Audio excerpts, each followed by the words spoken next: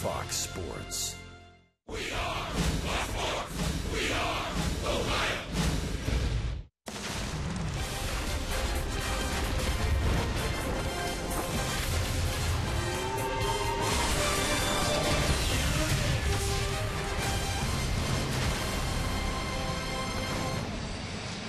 Reds fans, yes, Reds fans in Miami as they come into Marlins Park. Outside here in Miami now, it is raining very, very hard. That's why we are so fortunate to be inside and under roof here at Marlins Park in Miami as the fourth and final game of this series will unfold. Reds and the Marlins right here on Fox Sports Ohio. And hi and a pleasant Sunday afternoon, everyone, and welcome to Reds Baseball. Jim Kelch along with Chris Welsh as the Reds try to win their first series since the All-Star break. And, Chris, one thing we know for sure, they've been getting exceptional pitching. Another great one last night by Homer Bailey. And you'd like to think that quality starts, ultimately quality starts, lead to wins, but that doesn't always be the case. Well, the three pitchers in this series so far against the Marlins have really set the bar of expectations very high for Mike Leake. Each and every one of them have gone out there, and they've thrown 7 innings of one-run baseball. But the Reds have wasted a lot of very good starts this year. 2 runs or less. Last year, the Reds played in 64 games and lost 10 of them. Well, the Reds have already lost 10 games in which they've pitched 2 runs or less out there out of just 44 overall. So they're on the same pace. They're going to play somewhere between 60 and 65 games this year where their pitching staff gives up 2 runs or less. But you don't want to lose too many of those games. That is really when you waste a good start. Well, Mike Leake is on the mound this afternoon for the Reds, and speaking of a very good start, his last outing against Arizona was an exceptional one. Well, Brian Price said right after that outing that he was ultra-aggressive in that outing. He went right after him. You know, the guy's very competitive. I mean, he may not have the most overpowering stuff out there. And the temptation for Mike Leake when you watch him pitch is to compare him to Johnny Cueto and Matt Latos and so on. But remember, the Leake in this rotation is down around the 4th or 5th spot in the rotation. So when you get a guy to put up the kind of numbers on a season that Mike Leake does, it is very impressive. It takes a lot of headaches away from the manager overall. And today he will face uber prospect at one point, Jacob Turner, drafted by the Detroit Tigers, picked up the Anibal Sanchez trade here in Miami. He's been somewhat of a disappointment, but he's only 23 years old. He's a hard thrower. And so far, the Marlins starters have done pretty well here against the Reds in this series. Well, he's been into the rotation, out of the rotation, and back in today. Reds see Jacob Turner for the first time in a couple of years. We'll take a break. When we come back, who will get the big hit in this afternoon's game? It's been Ludwig, it's been Ludwig, it's been Yelich. Today, we'll see later on.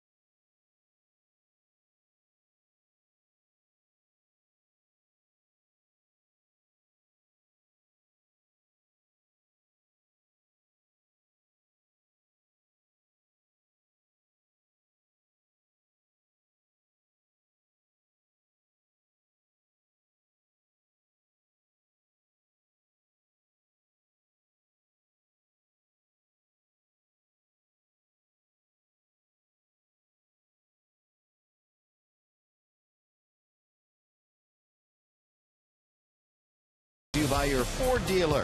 Ford, go further. By Cincinnati USA Regional Tourism Network. Stay close to CincinnatiUSA.com. And by Skyline Chili. Feeling good? It's Skyline time. Marlins Park, wrapping up a 4-game set here in South Florida. I'm Jim Day on the field.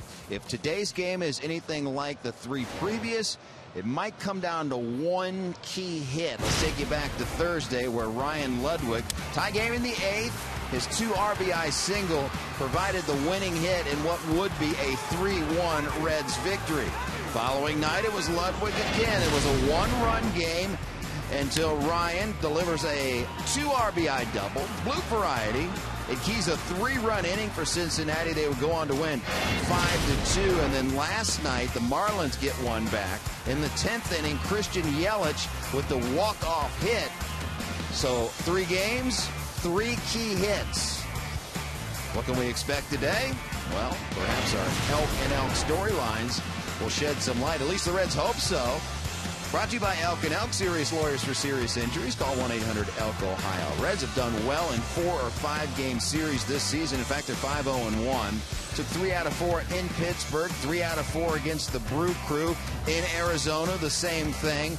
Tied the Dodgers in a 4-game set. Swept Frisco out there in Giants land. And then the 5-game series and makeup of a rainout in that series. The Reds have won 4 games to 1 over the Cubs, 15-3-6 since 2012 in 4-game series. Can they get the series victory today? We'll find out together. Lineups and first pitch. Jim Couch, Chris Welsh are next on Fox Sports Ohio.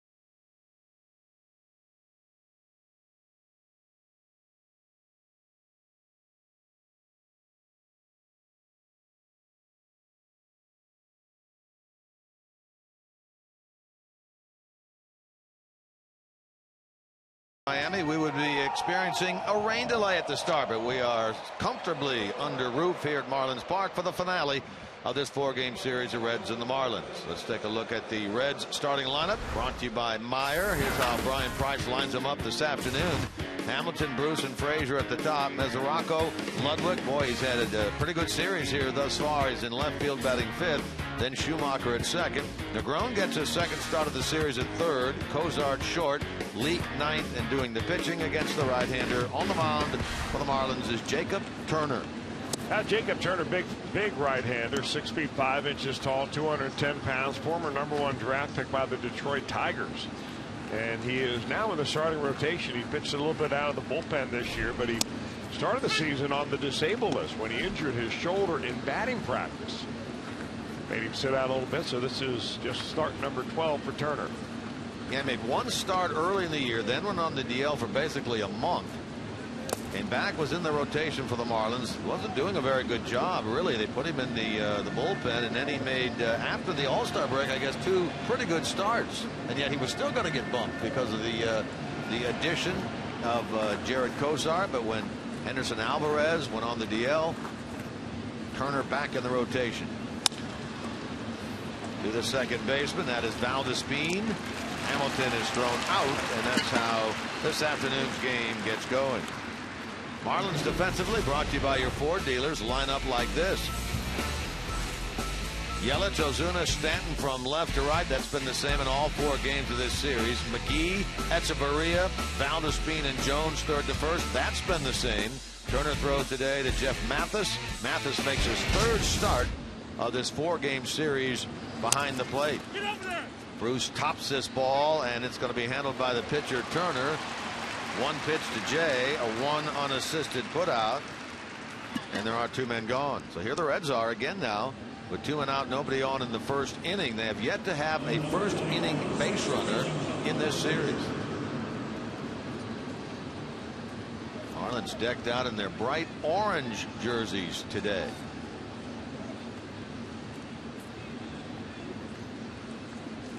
They get the 1-run win here last night, 2-1 in 10 on the base hit by Yelich, driving home Mathis in the bottom of the 10th inning against Sam LeCure. So the Reds lead this series 2-1. That 1-run win last night, the 26th of the year for the Marlins. That is the most in the major leagues.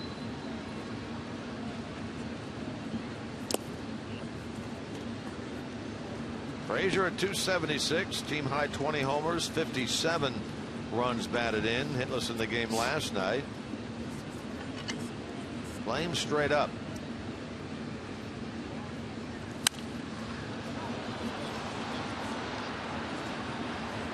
Two balls and a strike. Last night, in terms of the National League Central, the Cardinals were a winner at home, 9-7 over Milwaukee. That evens that series at a game apiece. Cardinals get back within 2 games. Pittsburgh, they won at Arizona 8-3. Base hit by Frazier. There's your first inning base runner of this series for the Reds. Frazier comes through with the single. Boy, the guy's full of energy all the time, isn't he? I mean, even when he has a tough night at the plate, he's smiling, he's working hard, he seems to bring energy to this ball club. And that's something that when your team doesn't swing the bats well, it almost appears like you're not trying. It seems like you're lethargic. You're really not, but it appears that way because you don't have base runners. But Frazier's a guy that will always bring that emotion. Here now is Mesoraco. Interesting number about Turner. A .350 average against him by right-handed hitters. Well, he's still struggling. I mean, he's a young man that actually threw harder in high school than he is throwing here in the major leagues. Frazier steps off, and a nice turn by Turner to step off correctly and get Frazier in the rundown, and he is tagged out by Garrett Jones. That's going to go 1-6-3. That's a caught stealing. That has worked for Todd earlier this year, but it doesn't work here in the first inning.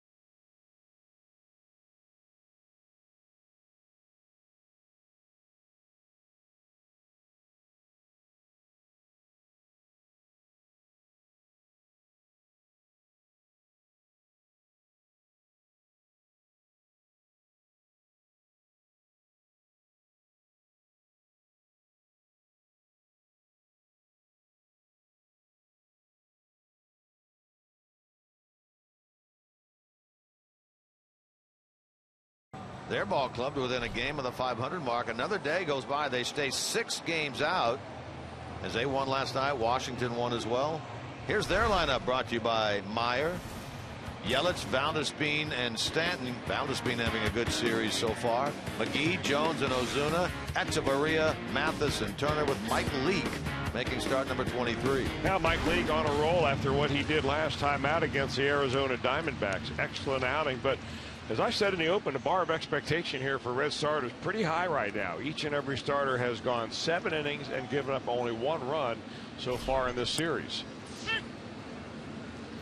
Leake on his career is 50 wins against 38 defeats. Tonight he makes, or today he makes, start number 132 of his major league career. At only 26 years old. And that's important because it's interesting to note right away that Mike Leake was taken in 2009, first round by the Reds, but he was taken 1 spot ahead of the pitcher that he's pitching against today, in Jacob Turner. Turner was drafted in the first round, 2009, in the 9th spot in the draft. Leake was taken 8th. Leake came out of Arizona State, a seasoned college player, and Jacob Turner came out of a high school, St. Charles, Missouri, right outside of St. Louis. And right now Leake is sitting on 50 career wins and Jacob Turner is sitting on 9 career wins. So the Reds, you know, that was the same year, of course, that Steven Strasburg was the #1 player taken in the draft. It was also the year that Mike Trout was taken in the 25th spot. So there's been good and bad in that draft all over the place. Leake had not walked a batter in either of his last 2 starts, at home against Arizona or at Milwaukee, but here he walks on 5 pitches. Christian Yelich to get the Marlins first inning started. That'll bring to the plate Jordani Valdespin.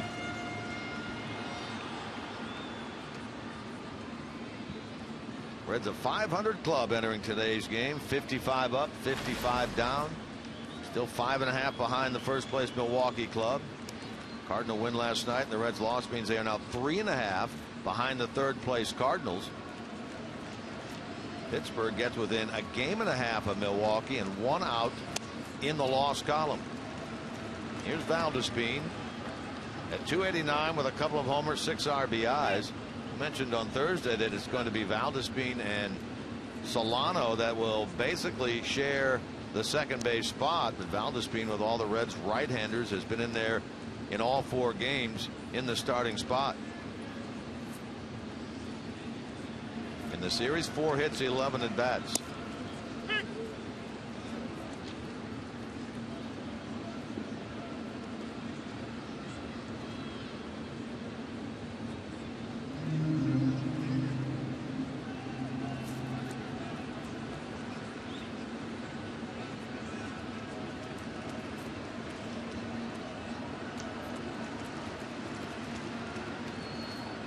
Marlins team not big on the stolen bases. They came into this series with 44, near the bottom of the league. They have not stolen a base in this series thus far. To the right side, Schumacher will knock it down, recover, and get his man at first base. Schumacher stays with it, gets Valdespin 4-3. We're out number 1. It's a good lesson for young players right there. When you see a guy like Skip Schumacher who never gives up. You know, you bobble the ball immediately. A lot of players are looking around and they're hanging their head, but you're always taught as an infielder. In the minor leagues, I remember infield instructors right from the very first day I ever showed up, yelling at those infielders, saying, hey, if you bobble it, you get on it right away and try to make something out of nothing. And he does right there to pick up an out. Runner in scoring position now for Giancarlo Stanton. Starts the game at 293. League best 26 homers. League best 74 runs batted in.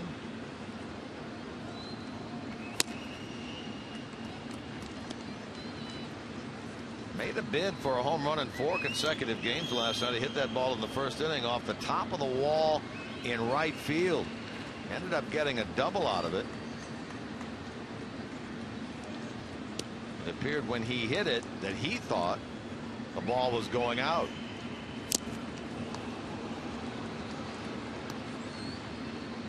guy takes a big cut. I mean, he is huge, big guy. You stand next to him, you're thinking, you're standing next to a linebacker from the NFL. That's a big, hardy cut right there, and that's one reason why he hits the ball more than 450 feet more often than anybody else.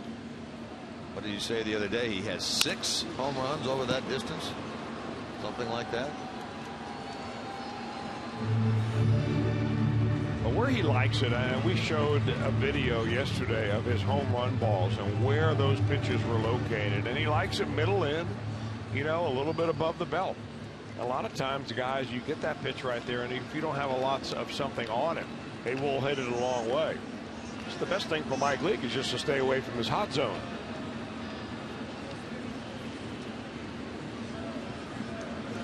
And there it is.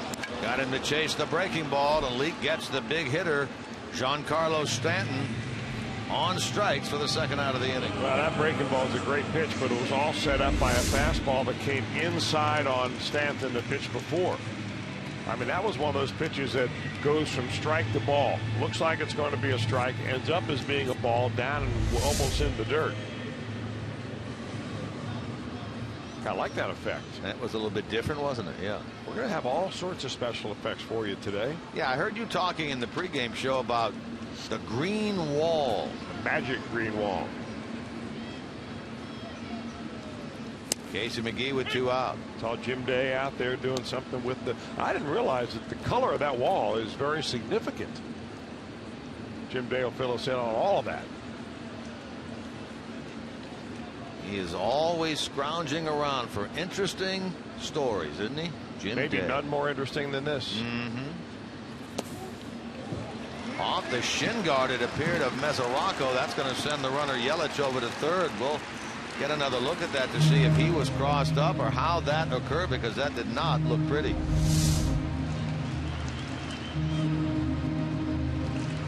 He didn't even get leather on that. Well, he was looking for that ball up and in, and I don't know whether they just messed up the type of pitch. It looks like that he was trying to throw a cutter up and in and ended up just throwing that ball down and away. It looked like he either hit the umpire's foot or it hit off of Mesoraco's toe. That's where he wanted it. Negron throws to Frazier. They get the out at first on McGee, and that puts an end to the bottom of the first. Scoreless 3-1 in Miami.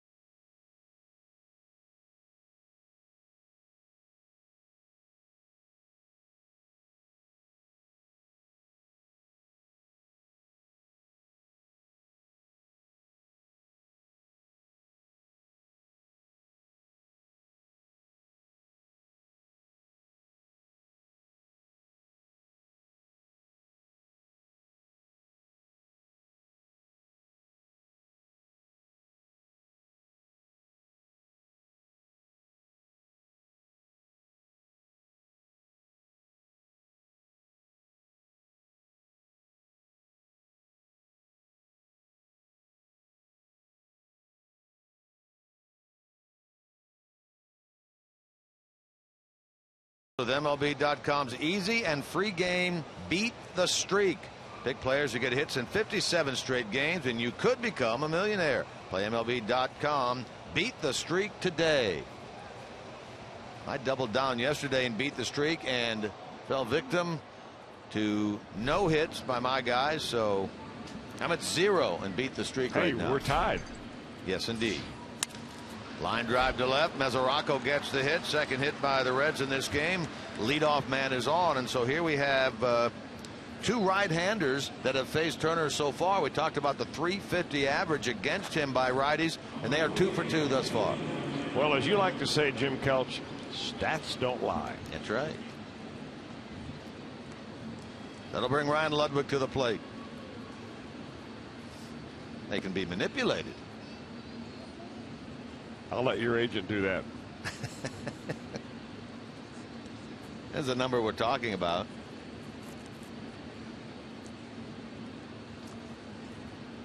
Turner 11 starts this year, only 2 quality starts. Those came very early. This guy's been a road warrior of sorts for the Marlins. He last started a game here at Marlins Park on the 31st of May. We're talking over 2 months ago. Now he has appeared here out of the bullpen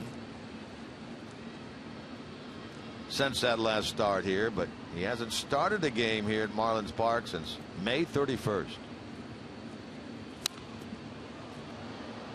2 starts he's made since the break. He allowed 2 runs in 5 innings in a win at Atlanta. Last time out, 1 run in 5 2/3 in a win at Houston. Well, they really thought when they got him in the trade with Detroit for Anibal Sanchez. Sanchez has gone on, I think, won about 25 games, lost 18 for the Tigers since that time. They thought that they were getting a real gem in Jacob Turner, young man that at high school age was throwing 98 miles an hour for Westminster Christian Academy. That was in St. Louis.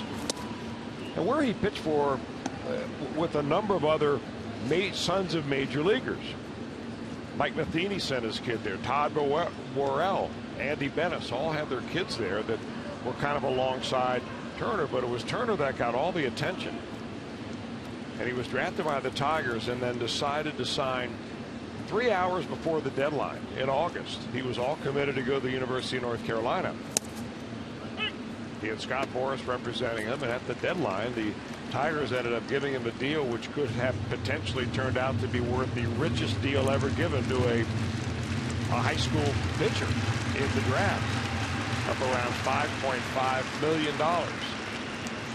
And he excelled immediately as a prospect in the Tigers organization, but has never really reached his potential here in the major leagues, at least not yet. Still only 23.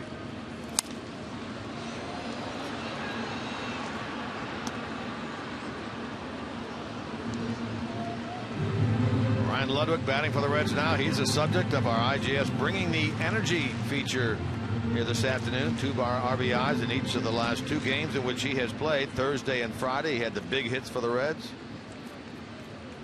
First time he's driven in RBIs, multi RBIs in consecutive games in almost 2 years.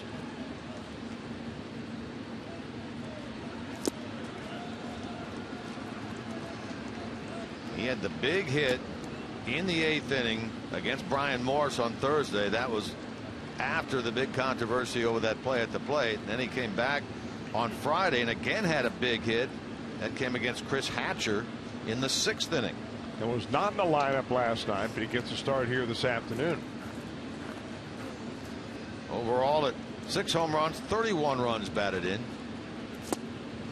And he strikes out on a 3-2 pitch.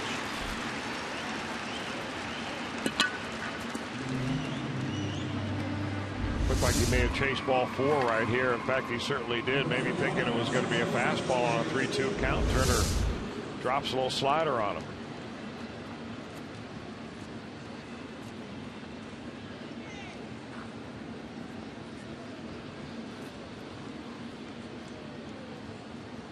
One on, one out now for Skip Schumacher, getting the start today at second base. Started in left field last night. In fact, Skip had a couple of hits. It was the only Red that had a multi-hit game, a couple of singles. 237 overall with a homer. He's driven in 17.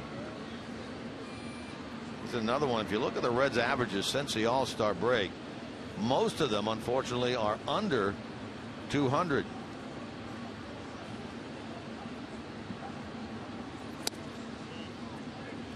Hamilton 193, Bruce 100, Frazier 190, Ludwig 194, Cozart 119. Those are all numbers since the All-Star break for Reds hitters.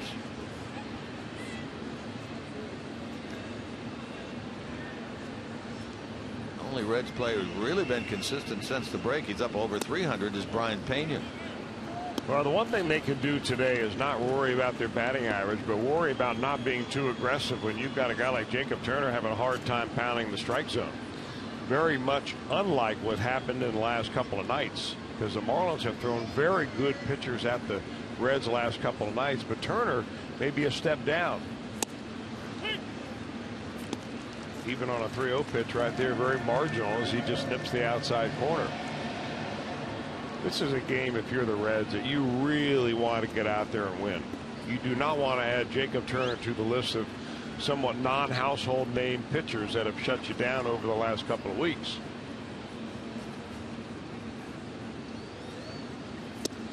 There is ball 4. So Schumacher draws the free pass.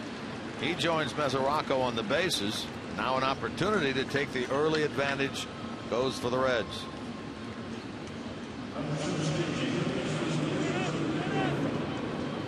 Now, with Schumacher being very patient right there and earning a walk, if I'm Chris Negron, I'm looking to wheel it on the first pitch I see. You're getting down bottom of the order right here. The hitters aren't getting any better as they get beyond you.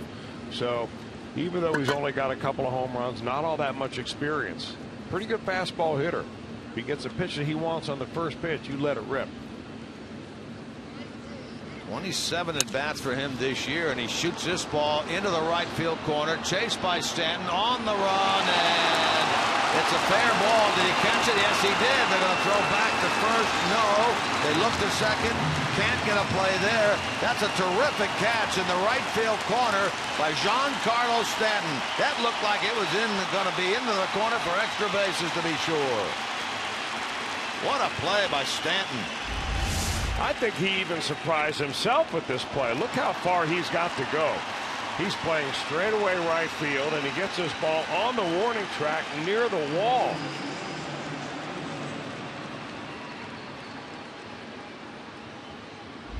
Negron's got to be thinking, what do you have to do to get yourself an extra base hit? I mean, to tell you, he put that in a great spot, but Stanton was able to run it down. So 2 out. Chance to jump in front early, falls on the shoulders now of Zach Cozart.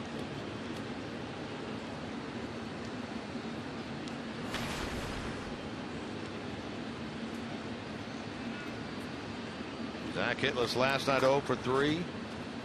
1 for 11 in this series. And he gets ahead, 2 balls and no strikes. Well, 2 balls and no strikes here. Don't make the guy throw a strike and take it and get the 3-1. You got the pitcher in the on-deck circle. You want to be able to swing that bat if you get a pitch you like. And I'm not so sure that Jacob Turner is going to be in a hurry to go right after him right here. Why would you? Right down the heart of the plate, and Cozart shoots it out into left field for a base hit. Mesoraco will score, and the Reds score first here in the second, taking a 1-0 lead. Just as you say that, he threw a belt-high fastball right over the middle of the plate. Meatball is the way you want to translate that one, because it was 2-0 right down Broadway, and you can see that ball come back a little bit. Jim Mathis, the catcher, setting up outside, but at that point Jacob Turner's just trying to throw a strike. Mesoraco scores the run. Cozart drives it in his 23rd. And Brian Price is out there now talking with the second base umpire, Andy Fletcher, about what, I'm not sure.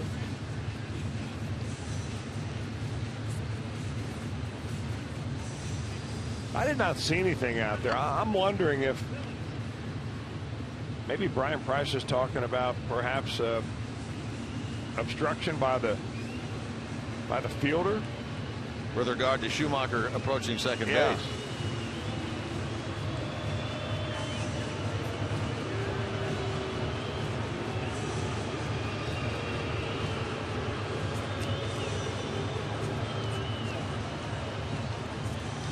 A long discussion between Andy Fletcher and Brian Price comes to an end, and to be honest, neither of us up here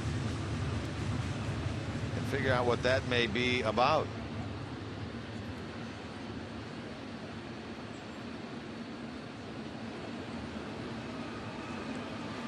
Brian back to the dugout. Leak first pitch swinging to Echeverria. They get the force-out at second on Cozart, putting an end to the top of the second. But the Reds score first and lead 1-0 in the middle of the second.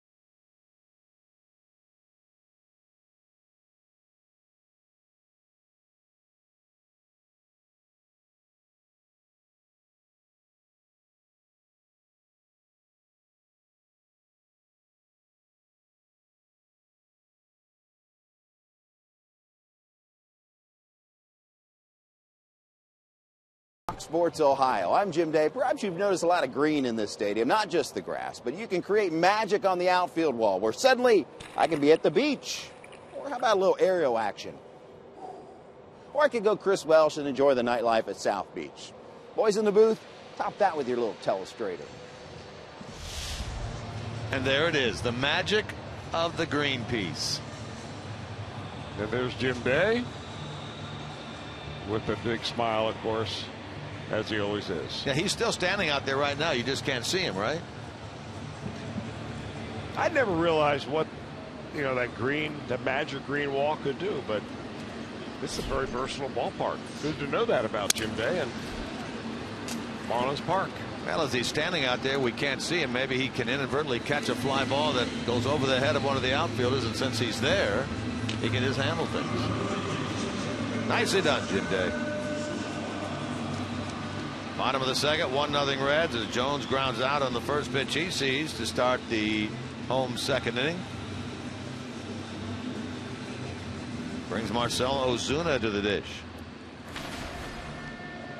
Got that dig in about you and your nightlife, didn't he? He did. Never misses an opportunity.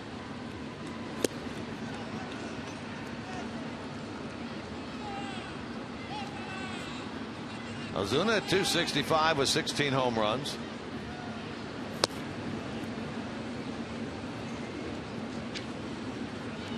In the series, 1 hit, 10 at bats.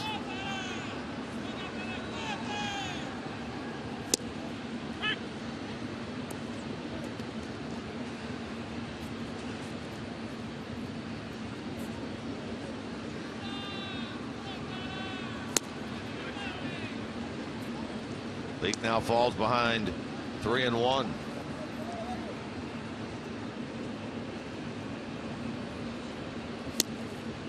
And ball 4. Let's go down to Jim Day, who has more on what happened out there at second base when Brian Price came out to talk to the umpire. Jim? Well, I got a good look at it out there from the green wall. Skip Schumacher was on first base when Zach Cozart delivered the RBI single, and when he was rounding second base, he ran into Echeverria out there. The problem is that Schumacher's stop, had he kept going to third base, they would have called obstruction, but since he stopped, they were not calling obstruction. So he ran into Echeverria. That's what Brian Price was arguing. The umpire countered with, well, he didn't keep running. All right. Thank you, Jim. So, yeah, Chris, you were what you figured was correct. Yeah, I figured something like that, and it puts the runner in kind of a hairy situation right there, because what if you continue on a third base and get thrown out and they don't pick up that call halfway? They didn't see the collision between runner and fielder. Then you're kind of stuck. So you can see why Schumacher went back to the bag to make sure he wasn't thrown out, especially given the fact that there were 2 outs. Echeverria now with 1 on, 1 out. Starts the game at 274 in the series, 2 hits in 11 at bats.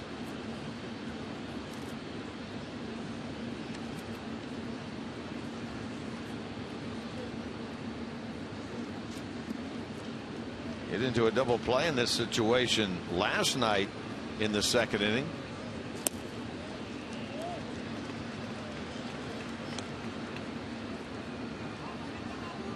Well, we've seen him make some sterling defensive plays out at the shortstop spot for the Marlins over the course of these last 3 days.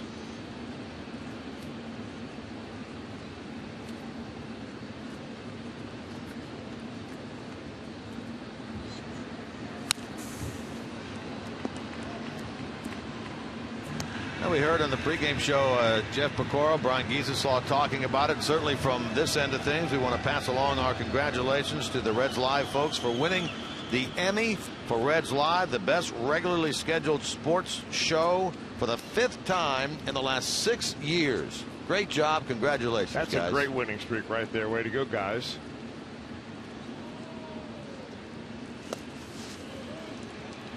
Jim Day, of course, part of that.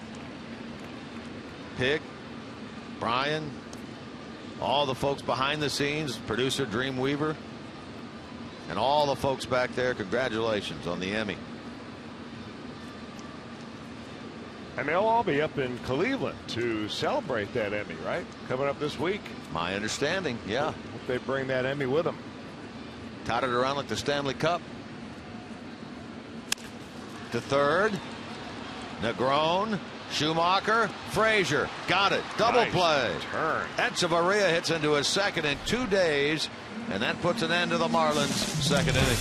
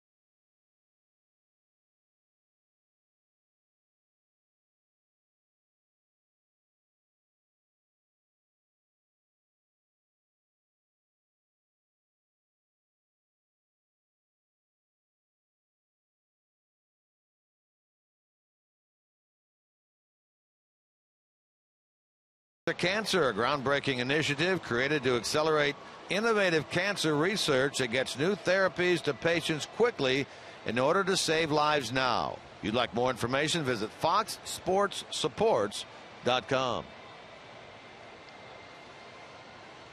Dog Day, Bark in the Park Day here at Marlins Park. We've had a number of those at Great American Ballpark. I believe there's another one still or so scheduled, and that's what they have going on today. Bring your friend and enjoy the game.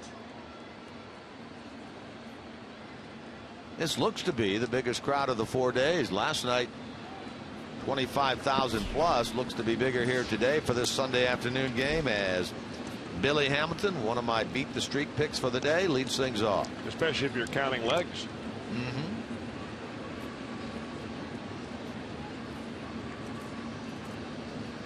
Bruce next, then Frazier. Billy bounced down to the second baseman Valdespin to get this game started. Well, he was on such a streak, a good roll before the break. You'd like to see him get back on it here, and he lines this ball in the left center. That's a hit. And my double down pick is on a good start with Billy Hamilton getting the base hit.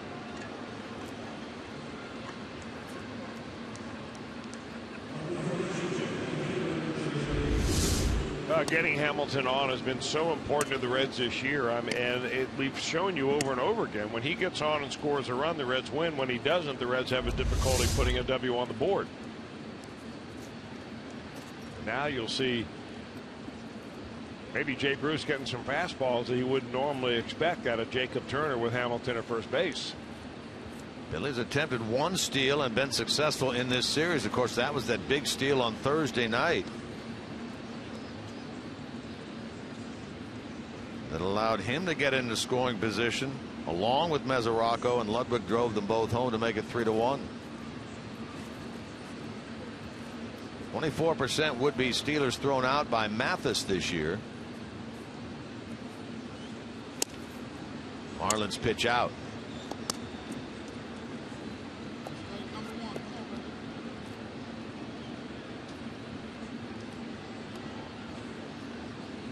Well, Reds fans have certainly been pleased with the number of steals that Billy has picked up this year.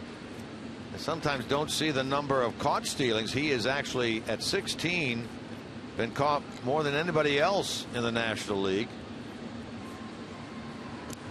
His percentage this year 72%. Joe Morgan always throws out the number of 80%. If you don't steal 80% of the time successfully, then that's not a good percentage. In the minor leagues, the last 3 years, 11, 12, and 13, Billy stole over 300 bases and was safe 82% of the time. He's not at that number yet this year. He's just creeping off first, gets the big lead. Here's the throw. It's way late, and a stolen base.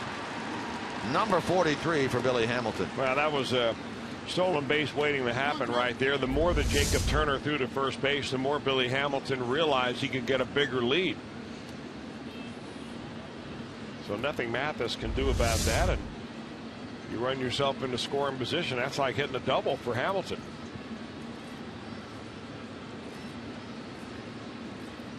Opportunity for Bruce with a runner in scoring position and nobody out. At the minimum, get him over.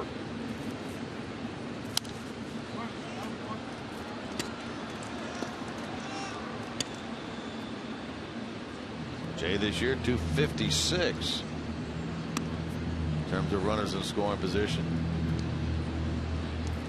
We've seen him hit the ball the other way hard a couple of times in the last 2 games since he returned from the bereavement list. I really don't want to see him hit the ball the other way.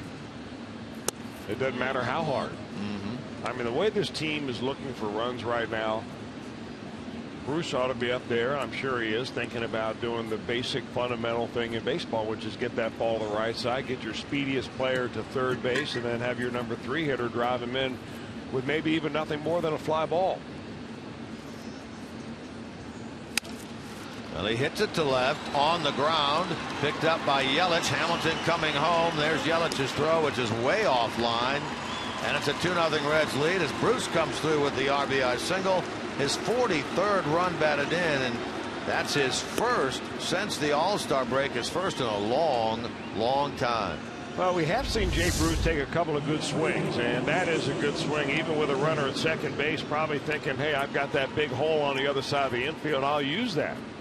But he had a hit and run type swing the other day where he had a ball very similar spot, staying back on the ball. Maybe that'll teach him to keep that shoulder in, and we'll see a little more of Jay Bruce the way we expect here between now and the end of the year. We've had, Chris, a couple of opportunities to see the arm of Christian Yelich in left field, and not as impressive as some of the others. A little odd throwing motion is all. Now Mike Redmond out of the dugout, the manager of the Marlins, and he will talk with Tom Woodring, the third base umpire. We wonder what this may be about.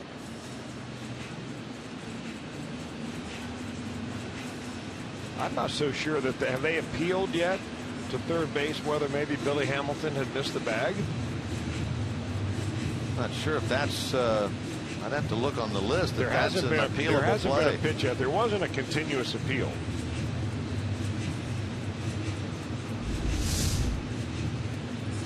This is the only thing I can think that this conversation would be about. Hamilton coming around, and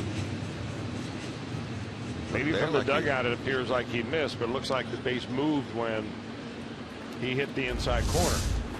Now, according to the reviewable plays, before you can challenge a touching the base ruling, you have to appeal it first. I did not see any appeal at all. Runner going from first. Bruce from the knees. The throw by Mathis is late, and a stolen base by Jay.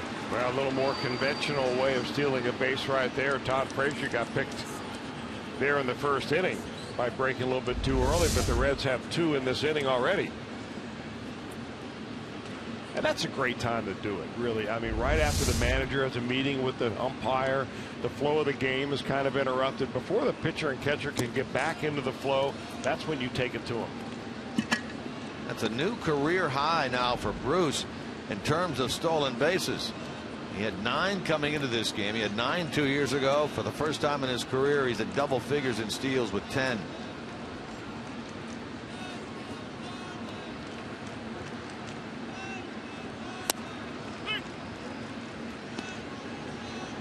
Frazier had to hit his first time, as did the man on deck, Mesoraco. 2 of them who struggled mightily in the first 3 games, going 3 for 19 over the course of those 3 games. 2 for 2 so far today.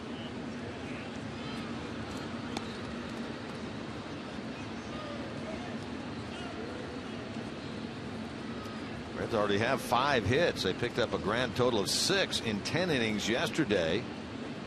8 on Friday, and only 7 in the opener on Thursday.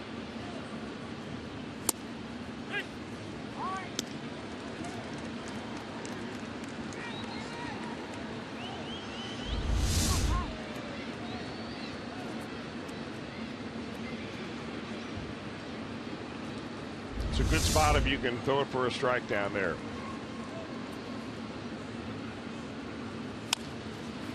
Jammed on that one. Echeverria will bare hand pick and throw, and they've got him at first. Man, that kid can play. We have seen him make 3 different types of defensive plays here in this series, and 3 superlative efforts. Here, the very tough barehanded play. And the reason this is tough because the ball is still rolling, and not even an easy bounce right there. On the run, Frazier hustling down the line, gets thrown out by a hair on a great play by the shortstop. He made a diving play into the hole yesterday to rob a base hit from Devin Mesoraco. That kid can pick it. 25 years old, Echeverria. Yes, he has been very impressive indeed in this series. Marlins now move their infield in. Runner at third with 1 out.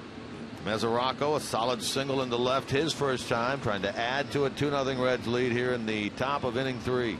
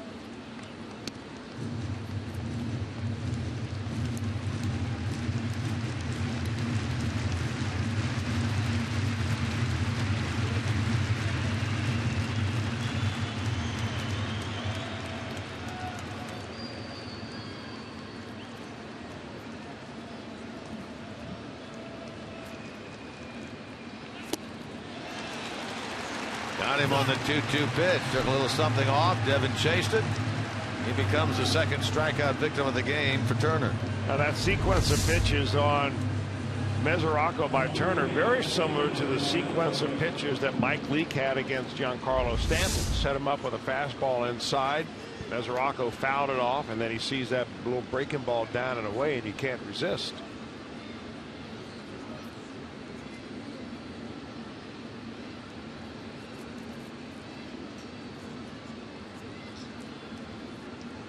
Ludwig struck out his first time, trying to get that runner home from third. Jay Bruce with 2 out.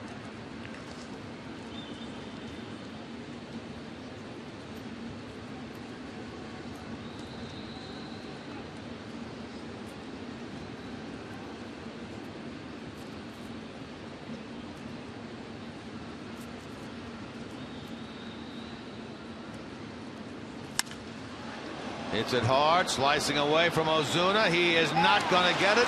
That one's going to go to the wall. Bruce will score. There's Ludwig, who's had 5 now. 5 RBIs in this series. Makes it 3-0 Reds here in the third.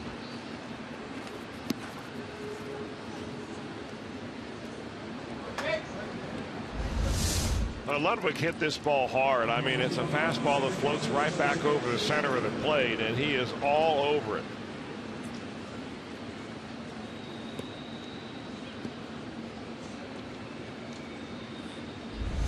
Now time is called, and out of the dugout comes the pitching coach of the Marlins, Chuck Hernandez. He goes to the mound to talk things over with the entire infield. And while we have a moment, I wanted to pass along our condolences to Atlanta Braves fans and the folks down there for the passing of one of their longtime voices, Pete Van Wieren, who passed away yesterday morning down in Atlanta. He retired after the 2009 season. 33 years. He and Skip Carey were the main voices on Braves television and radio. And TBS was broadcasting games nationwide. They called him the Professor. He passed away at 69 years old. I never met him.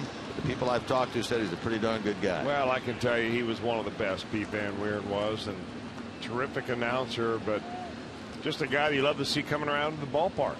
Always had a nice little story to tell you. Always very fair to players that he describes. He described Atlanta Braves baseball, and baseball world will miss him.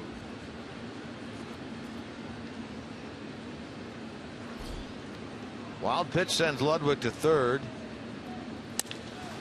Schumacher tries to get him home. This ball to his right, fielded by Valdespin. He'll throw on to first in time, and the inning is over. But the Reds get 2. Now lead 3-0 into the bottom of the third.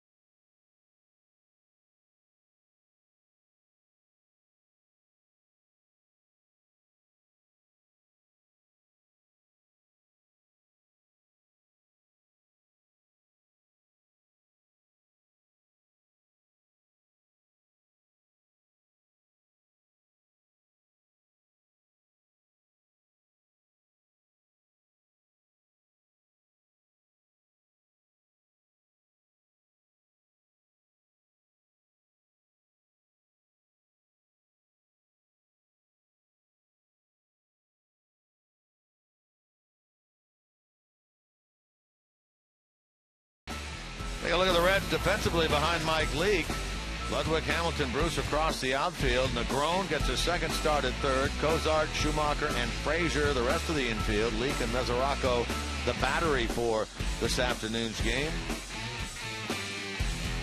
Bottom of the third, 3-0 Reds. Leake in search of his 9th win of the year, trying to get back to 500 overall with his record.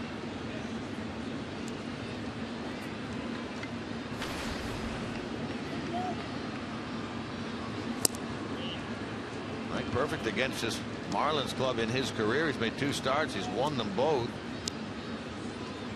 Last year he pitched down here in a 4-0 win, allowing no runs over 6 2/3. This ball in the air by Mathis in the left center field, and that's going to bounce and roll to the wall. Billy Hamilton will get it back in. Mathis has himself a leadoff double here in the third. And we saw Mathis get a double to start the 10th inning last night and ultimately score the winning run in that Saturday night game, and he gets the double here. Seems like we've been a couple of nights before we've seen anybody hit a ball that have gone to the wall here. We've seen some well-hit balls here this afternoon. That was a breaking ball that Mathis went right down there below to the knees to get it. So now you got to figure Jacob Turner's up there to move him over. First hit of the game for the Marlins. Reds have 6. Turner this year has 4 sacrifice bunts, and he is indeed showing bunt. Leake will field this ball and bobble it. He wanted to go to third, but I'm not sure he had a play there at all. And in the course of all that, bobbled the ball.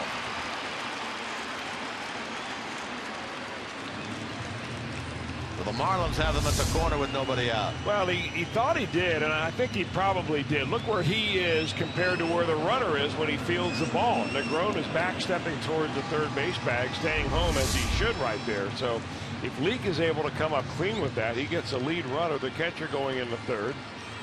And now the Marlins are threatening to come right back after giving up 3 runs in the last couple of innings. So they've got first and third, nobody out.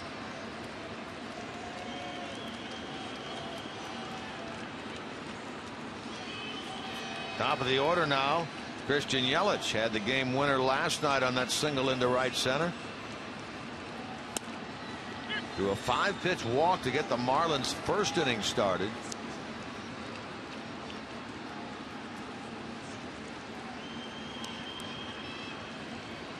That'll be ruled as a sacrifice bunt for Turner, and then an error on Mike Leake that allows the runner to reach first.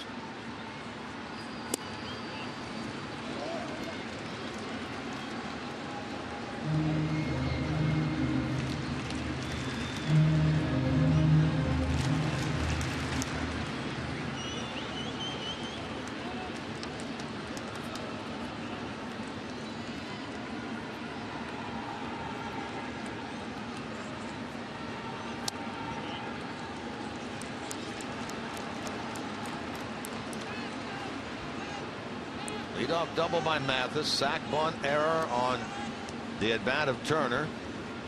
First and third, nobody out. Yelich representing the tying run. He does have home run power. He has 8 this year.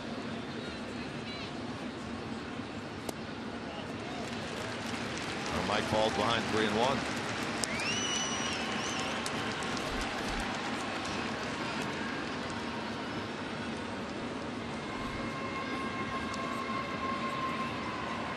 The Reds will give up a run in exchange for a ground ball double play. Leake has thrown up 13 of those.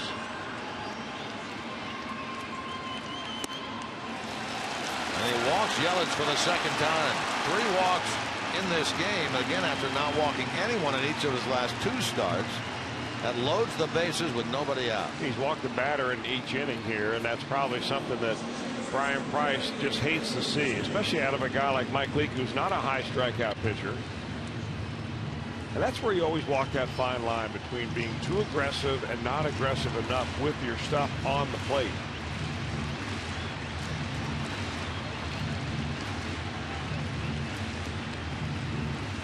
So here is Valdespin with the bases loaded. Pretty good career average in that number with a grand slam.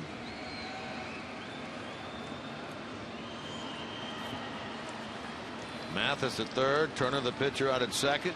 Yelich over at first. Nobody out. Started to go and held up. Ball one. That was a cutter that I think Malik wanted to get down and in so Valdespin would roll over it and get a ground ball to the right side. I mean, what he really wants right here is to have Giancarlo Stanton come to the plate with 2 out, and that would mean a double play ball out of Valdespin.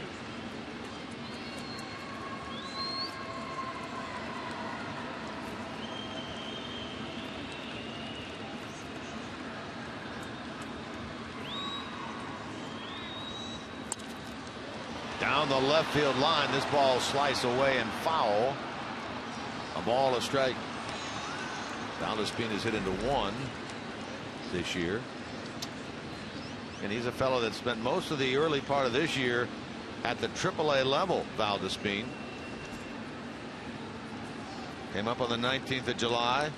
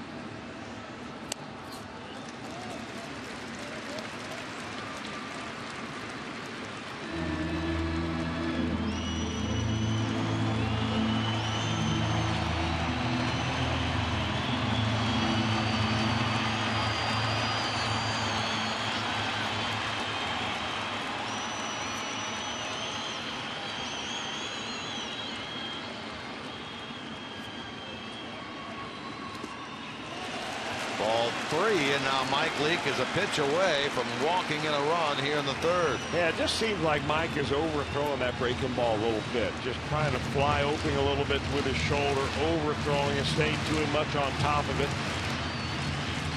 And here the age-old advice of many pitching coaches used to say, Ray Miller being the #1 I ever heard, take your best pitch, take a little bit off, and throw it for a strike.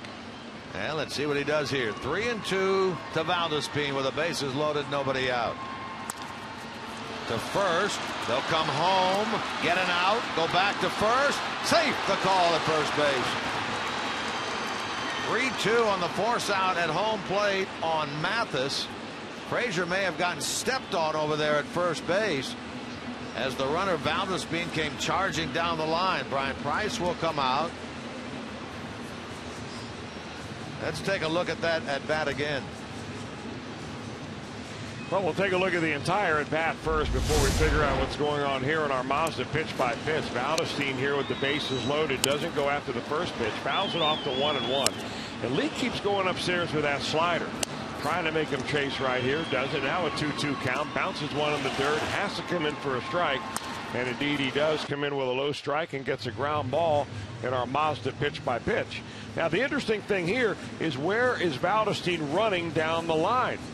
It looks like he steps right on top of the foot of Todd Frazier. Frazier's got his foot right in the middle of the bag. Not a good spot really for him to have his foot. But really one of the things the Reds ought to be talking about right here is, where was he running down the line? Was he in the runner's lane or was he in fair territory? And if he was in fair territory, in the judgment of the umpires, did he alter the throw by the catcher back to first base? And would that be the reason why he was safe at the bag? Here it appears as if the Reds are challenging the call at first base, which was ruled safe at first by Mike Winters, the crew chief. Boy, no matter where he's umpired in this series, he's been in the middle of it all.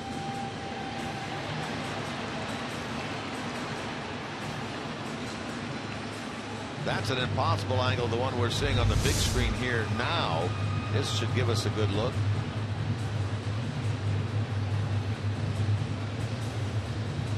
Now let's hard to say where his foot was when it touched the bag. Frazier may not have known it, but he wasn't giving Valdespin much of the bag to go for. There's no sliding lane there at first base like there is at home.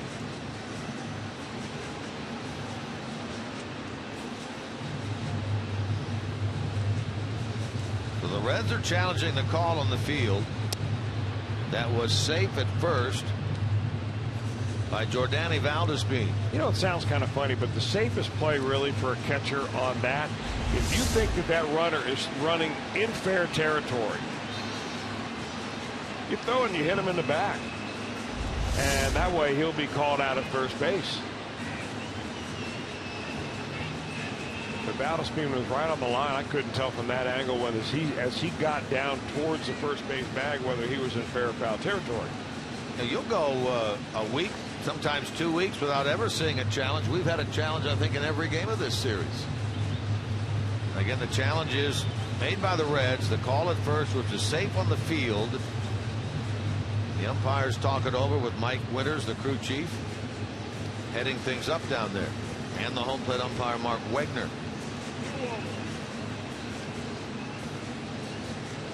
If it's overturned, it would be second and third with 2 out.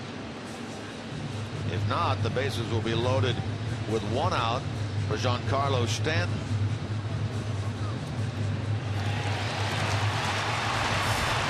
And they say safe. That call stands, meaning there's no clear and convincing evidence to confirm or overturn the call. That call stands at first. Bases loaded with 1 out. Get the force out on Mathis at the plate. Now here's Stanton, who has 1 of the 2 grand slams hit by the Marlins this year and 5 grand slams in his career.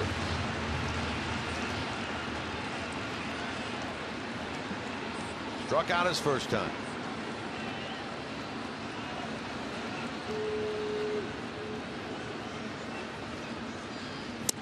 You know, Leake handled him the first time by pitching him low and away. And really, if you want to just boil it down basic, you pitch to Mike Stanton very similar to how you would pitch to Todd Frazier. You try to get him to chase low and away. You show him inside to make him aware of the inside part of the plate. But if you make a mistake, look out.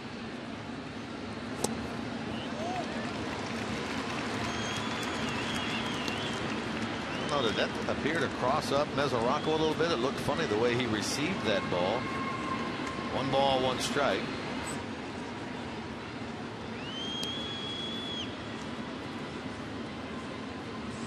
League leader in homers and RBIs, Giancarlo Stanton.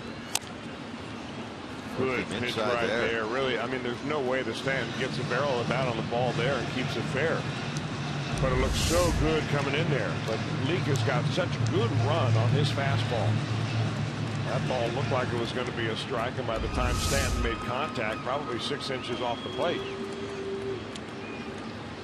Bounced that thing right off his shin. Never winced. No, he did not. 1 and 2 now.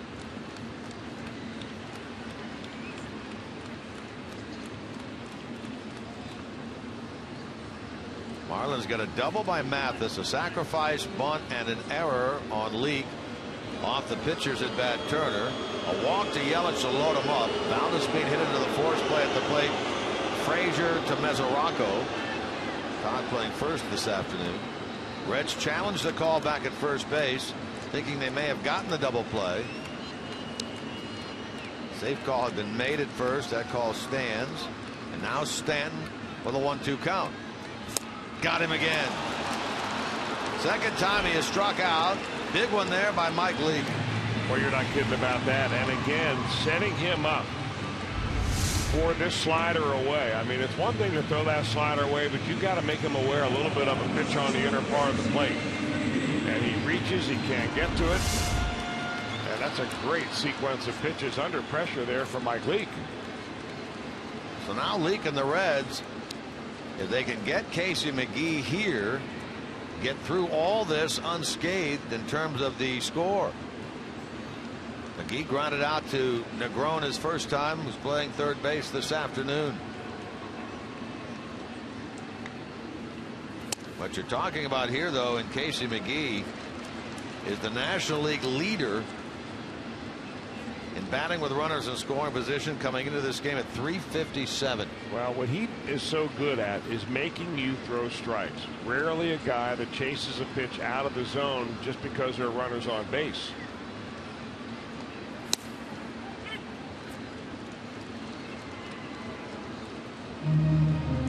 And he's the kind of pitcher that, or a hitter that, as a pitcher, I can tell you, you don't want to face this kind of guy with runners on base because he works you. You don't make a marginal pitch and he chases it 3 inches off the plate and hits a little pop up in the infield. Looking for one spot, one pitch, one zone. Towards second base, Schumacher, Cozart, force out at second there on Valdespin. The Marlins had him loaded with nobody out, and the Reds work out of it, and they still own a 3-0 lead.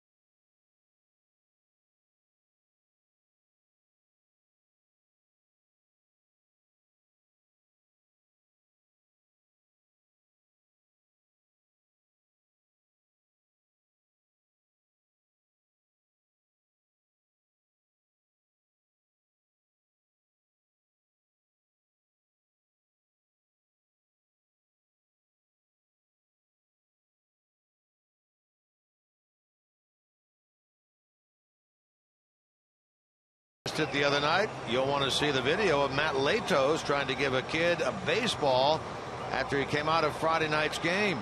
Also check out the hype video for Ohio State football in anticipation of their season opener coming up in 27 days. Plus the Timberwolves owner says there's a Kevin Love trade pending. Could it be to the Cavs? Get complete coverage of all of today's action involving Ohio sports on FoxSportsOhio.com. Brought to you by 1-800-SAFE-AUTO. Drive safe, spend less.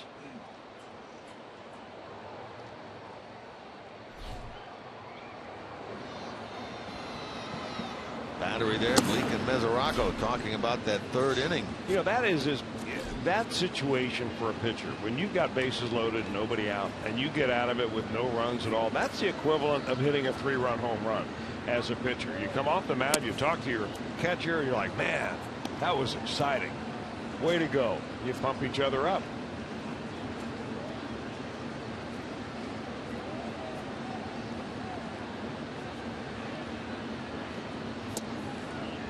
Ball 3 now to the leadoff man, Christopher Negron, here in the top of the fourth. Turner already over 50 pitches in this game at 53. And now a 4-pitch walk to the Reds leadoff man. Means the Reds have had the leadoff man on now 3 consecutive innings.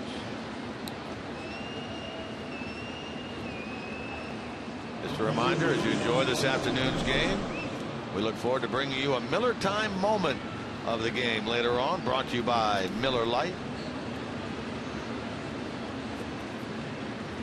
Second walk given up by Turner.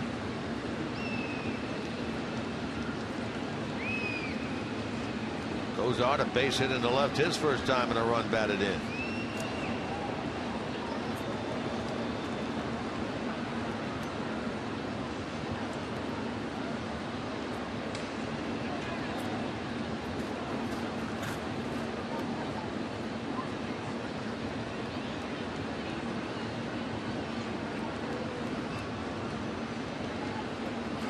There goes the runner.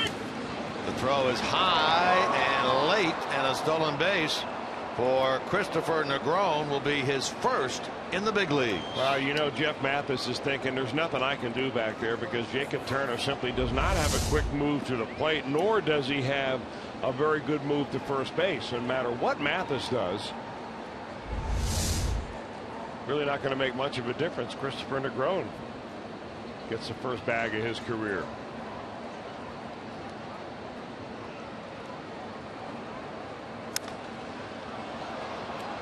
Left center field off the bat here of Cozart, going to be handled out there by Ozuna. Negron tags and then stops, heads back to second.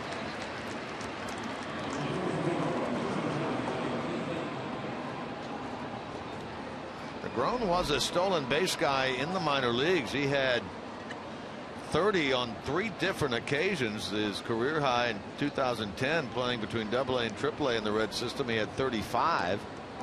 That is number 1, the big league level for him. Congratulations.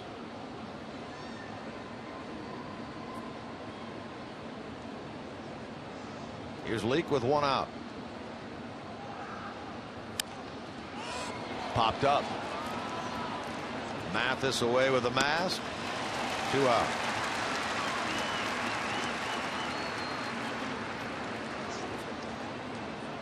So that brings Billy Hamilton up there for the 3rd time.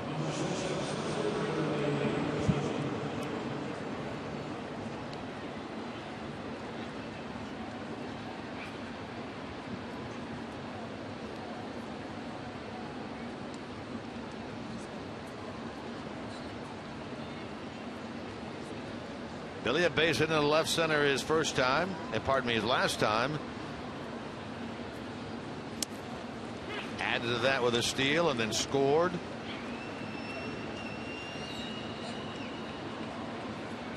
On the base hit by Bruce. RBI chance for Billy right here.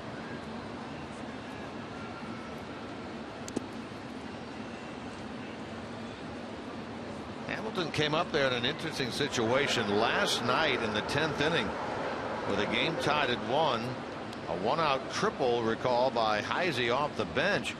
Hamilton was up there and he struck out. Brian Price was asked after the game about how much thought he gave to the squeeze by Billy. Up the middle for Hamilton. That's another hit and a run batted in. Here comes Negron racing home, and it is 4-0 Reds as Hamilton comes up with his 42nd RBI. Brian's response when he was asked about the squeeze was basically what we just saw there. He said he's been one of our top hitters with runners in scoring position this year, and I didn't really want to take the bat out of his hands. Well, he picks up a base hit right there, and that's another run scored with 2 outs. And boy, that is oftentimes the difference between putting a win on the board or not, is how you hit and when you get them. And Billy Hamilton back to getting a couple of knocks on base for the 2nd time in a row now. This is clearly what the Reds have been missing from this team. The ability to score multiple innings in a game. They scored 1 in the 2nd, 2 in the 3rd, 1 more so far here in the 4th inning. They've already collected 7 hits. They have not had a double-digit hit game since the All-Star break. This is game number 16 since the break. Maybe today they'll get that number.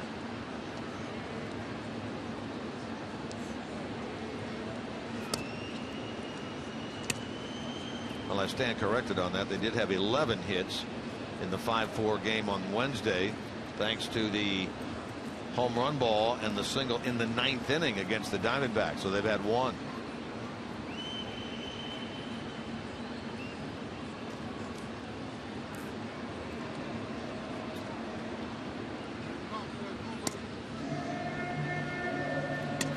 Action now in the bullpen. Sam Dyson.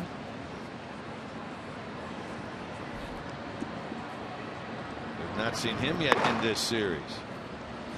2 pretty good starts since the All-Star break for Jacob Turner. Not happening here today. Really had a great lead, could have stolen the base. Doesn't go, and it's Strike one now to Bruce.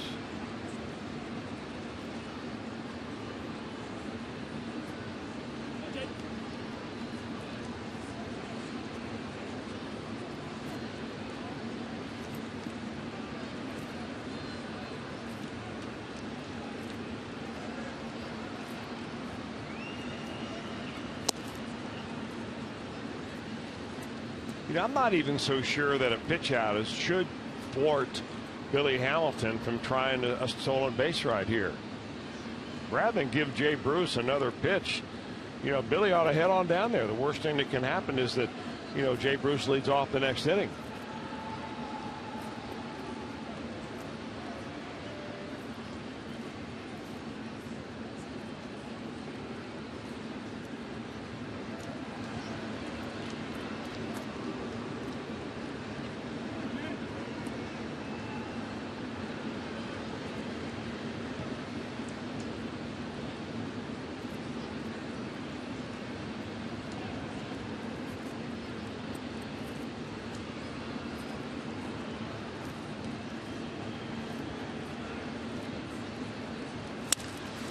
Bruce gets another hit. This one solidly into center field. Hamilton will easily go to third. Yeah, had he stolen that second base earlier, he'd have now been into the dugout having scored another run. Well, that's twice now we've seen Bruce make solid contact in this game. Good to see, because Sure Jay is. Bruce has got a lot of thumping to do to get back to his normal numbers, and we've seen him before carry a ball club for a period of time, and hopefully he's getting into one of those modes right now where he's seeing the ball, his body's slowing down, his hands stay quick, and that will mean good news for Reds offense.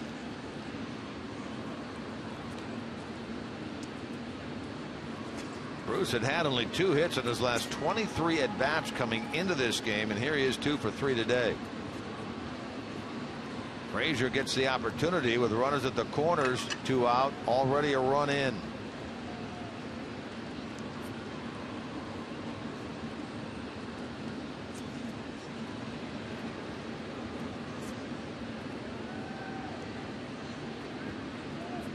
First multi-hit game for Bruce since the 12th of July, when he went 2 for 5 against the Pirates right before the All-Star break.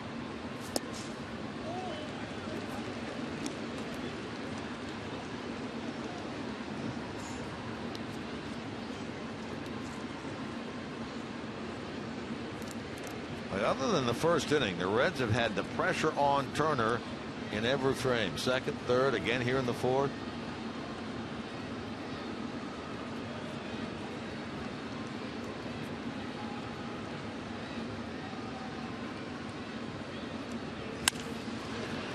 Solidly hit into center by Todd Frazier, his second hit of the game. Hamilton will score. Bruce headed to third. The throw, and they've got him at third base. Throw coming from Ozuna to the third baseman McGee. They put the tag on the sliding Bruce. The run does score. Reds get 2 in the inning and now lead 5-0.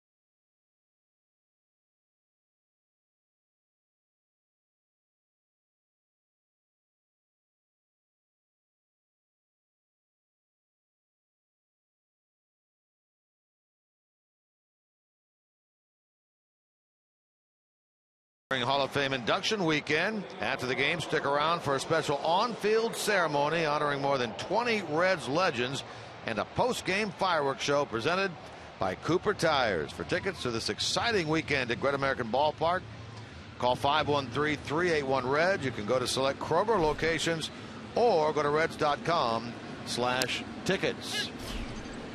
Big weekend indeed when the Reds get home. These Marlins will be in town every other year, the Reds Hall of Fame induction weekend, and that's what's coming up in Cincinnati and at Great American Ballpark with a big gala, the induction ceremony on Sunday night.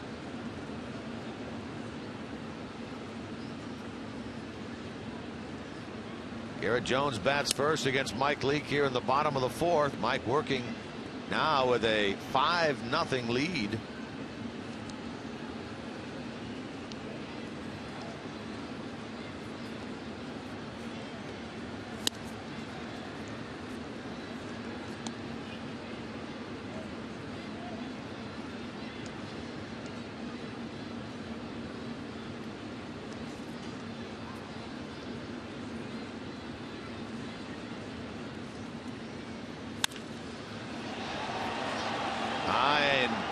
Deep into center, but that's a big cavernous area out there, and Hamilton makes the catch for the out. Time now for you to tweet your photo using #OhioFanPhoto for a chance to have your photo shown in an upcoming broadcast. It's all brought to you by AT&T. Let's see those photos. #OhioFanPhoto for a fan photo of the game.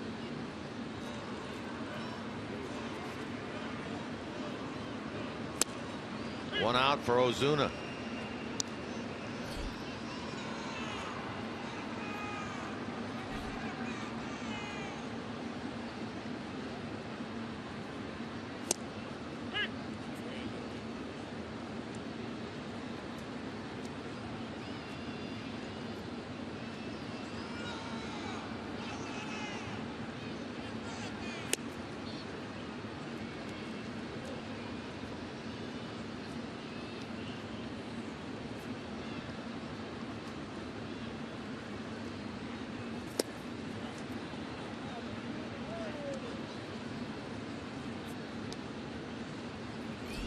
Leake has walked 3. He struck out 2. There's Echeverria waiting on deck.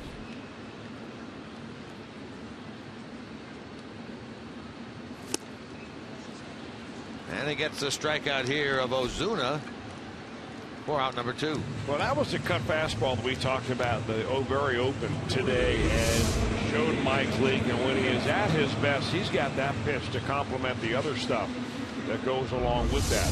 Curveball, slider, cutter right there, and that cutter was right at 90 miles an hour. Our flamethrower brought to you by Cholula hot sauce.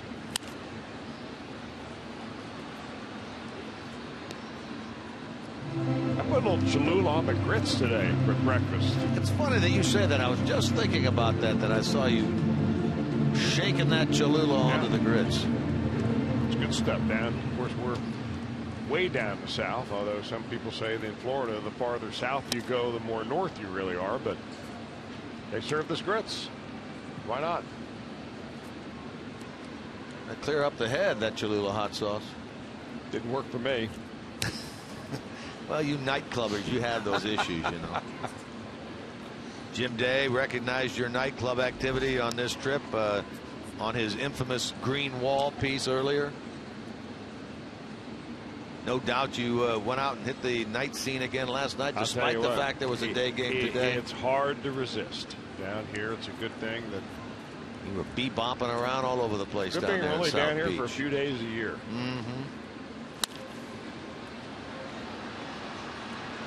Cleveland just won't be the same, will it? Well, you know, they have the Clevelander here as a nightclub. Right. But that about is as far away from Cleveland as you can possibly get. In fact, you may want to call these two towns, you know, say South Beach and Cleveland, Ohio, maybe polar opposites. It's hard to believe they're even in the same country. The most polar opposite of all. You don't think you'll find the kind of nightlife and clubbing scene in Cleveland that you will down here? See, I wouldn't even look. And I'm not really a clubber, okay? You're not? No. I did this and took my wife Beth out to the club the other night just because it was the #2 ranked club in the country or in the world, and couldn't come here without checking it out. Left center field. That's going to split the Reds outfielders and head toward the wall. Billy Hamilton will play it. He'll get it back in, holding Echeverria to a double. Leake was able to get Echeverria bounce into a 5-4-3 double play as last time. This time he gets the better of the Reds pitcher with a 2-base hit, his 16th.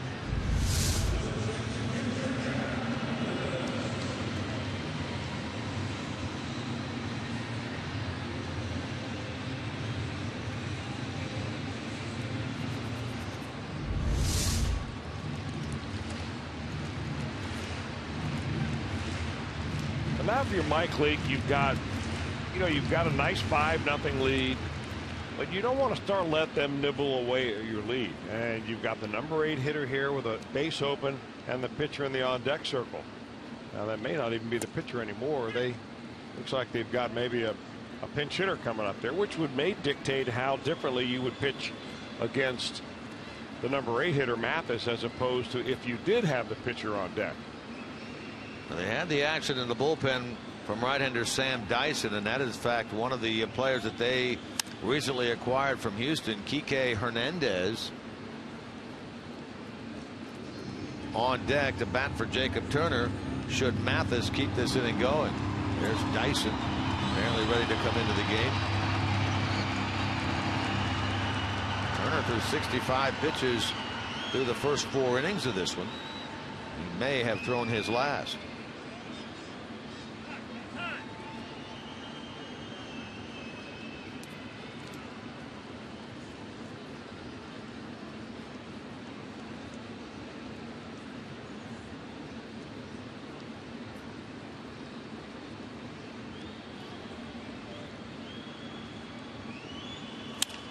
Shot into left field by Mathis. That's his 2nd consecutive hit. Runner coming to the plate. Throw cut off. 5-1. RBI single for Mathis, his 9th run batted in.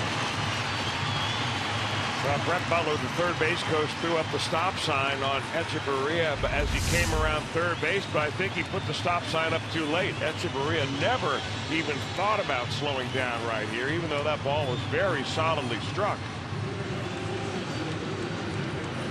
Really not much of a stop sign there. That was more of a blinking yellow light. The Marlins put one on the board here with back-to-back hits at the bottom of the lineup. Jeff Pico out to the mound to talk things over with Mike Leake and Devin Mesoraco.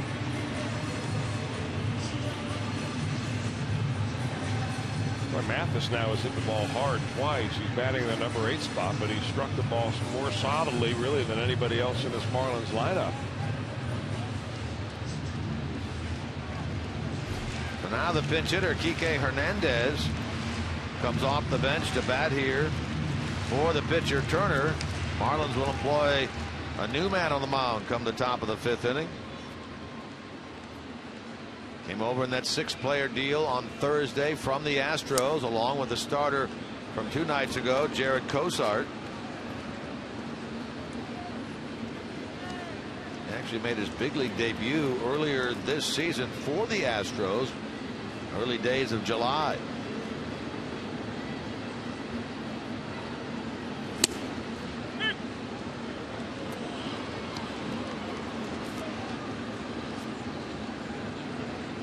He pinch hit in the 7th inning on Friday and grounded out, so he is 0 for 1 as a member of the Marlins.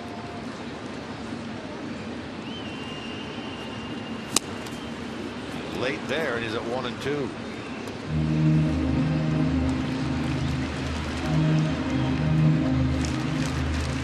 Started the year at AA Corpus Christi. Was hitting over 300 there. Went up late in the month of April to Oklahoma City, their AAA club, hit over 300 there. Only 22 years old.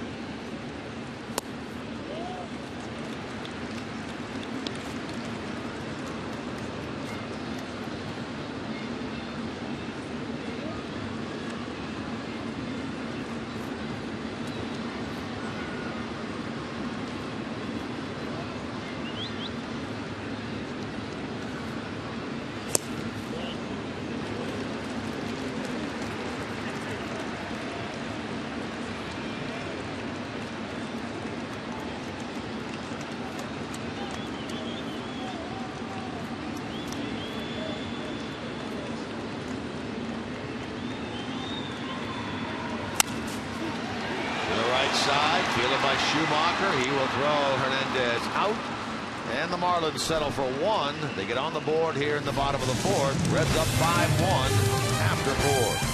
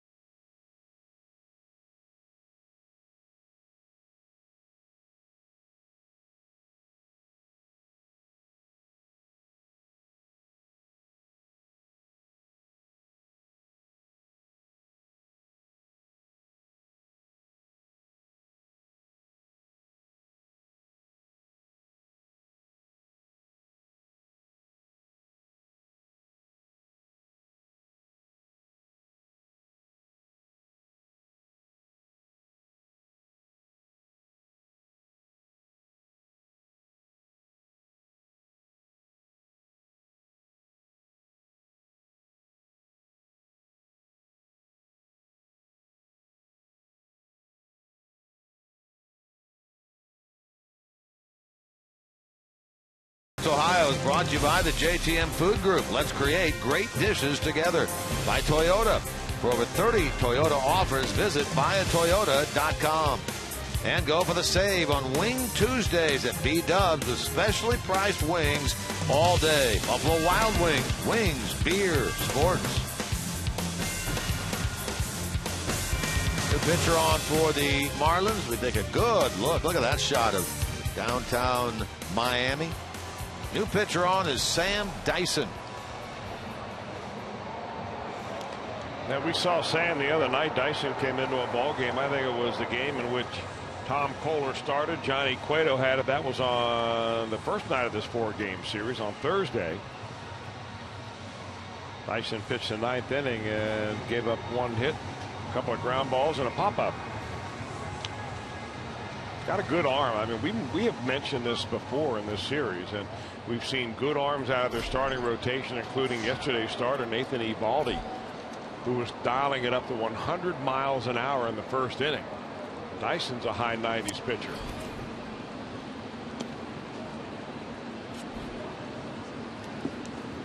He came up from their AAA club at New Orleans on the 28th of June. 1-1 down there with a 2.66 ERA.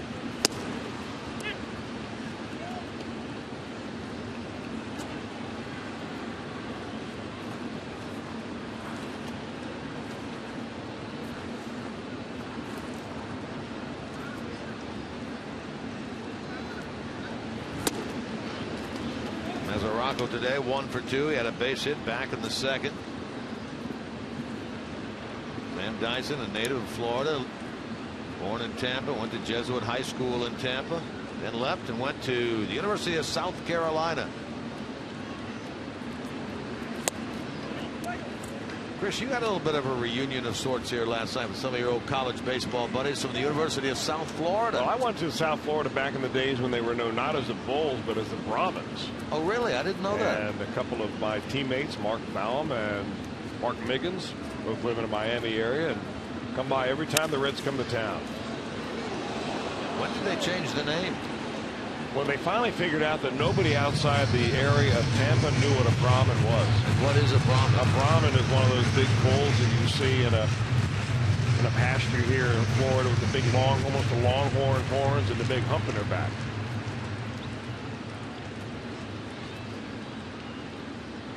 Everything about them is big, huh? The Golden Brahmins. So that's what it was when you went down there, the Golden Brahmins. More easily recognizable as the Bulls.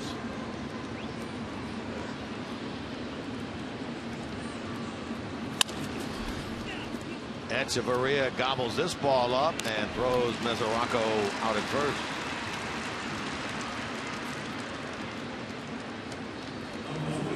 Catch Fox Sports Ohio's coverage of the Reds during the 2014 season with MLB.TV Premium, the #1 live streaming sports service, celebrating 12 years. Watch every out-of-market game live in true HD on over 400 devices. Visit Reds.com for all the details.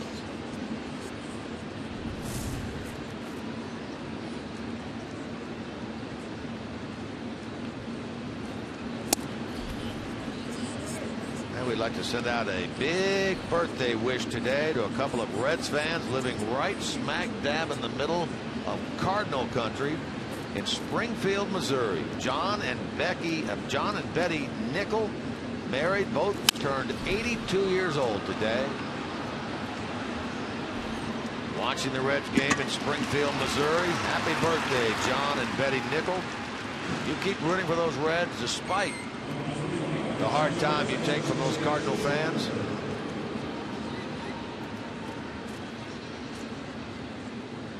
Born on the same day, John and Betty Nickel, 82, reminds us of the Brennemans who were born on the same day. Indeed.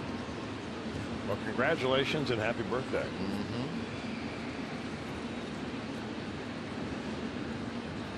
Now, Springfield isn't Springfield, or was Springfield. I know it was a minor league affiliate for the Cardinals for a long, long time. I don't know if they're still playing minor league baseball there or not. They got their AA team there.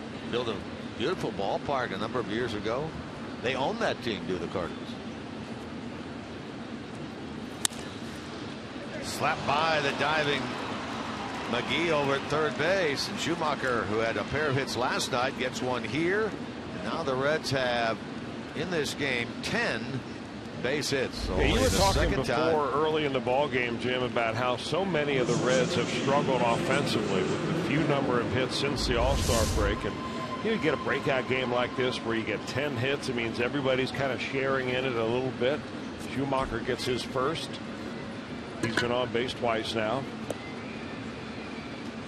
Nice to see, that's for sure. Hamilton with a multi-hit game. Bruce with a multi-hit game.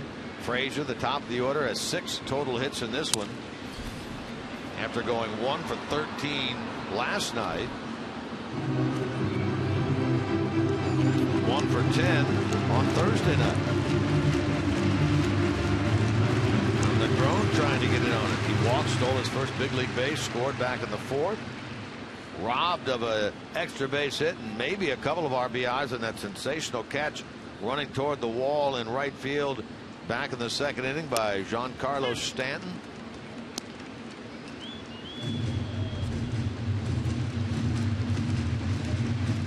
Christopher Negron here, Chris, is getting a little bit of what you might call regular playing time now. Well, this is what everybody hopes for. If you're Chris Negron, you've kind of been, you know, pigeonholed as one of those players that is caught in limbo between AAA and the major leagues, and only playing time can determine whether you can break out of that mold and become a major leaguer. Hits it to the force play here. We'll go to the bottom of the 5th. Reds by 4.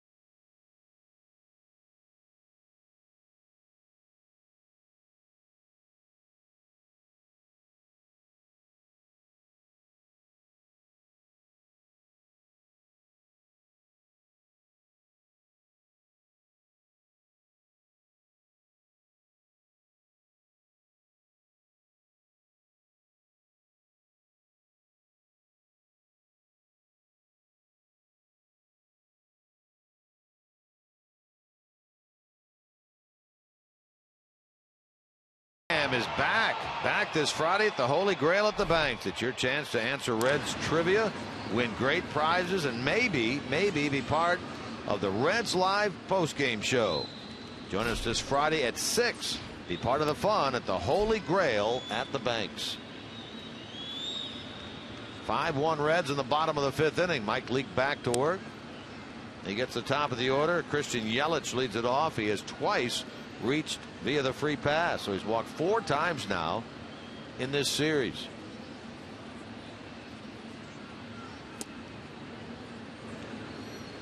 Valdespin on deck, then Stanton. Marlins threatened the 3rd. They had him loaded with nobody out, but failed to score. Produced their first run of the game last inning after the first 2 had been retired.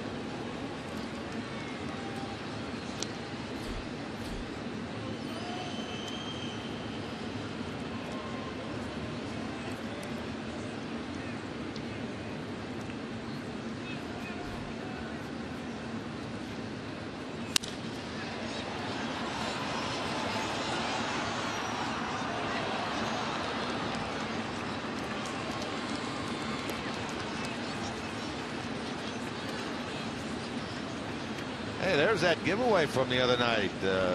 Mr. Redleg's hat giveaway. That face looks familiar. That is, of course, the organist at Great American Ballpark, John Schutte, down here in Miami enjoying Reds baseball. Love the organ music at the ballpark. It kind of takes you back to the olden days of the game. Gotten away from it a lot of places. I'm glad to see that the Reds at GABP still entertain the folks with a little organ music. I like that tradition. He does a great job too. John does. Breaks into some of those vintage rock and roll songs on the organ. Gives them a little bit of different sound, doesn't it? Glad to have you down here, John. Hope you've enjoyed yourself.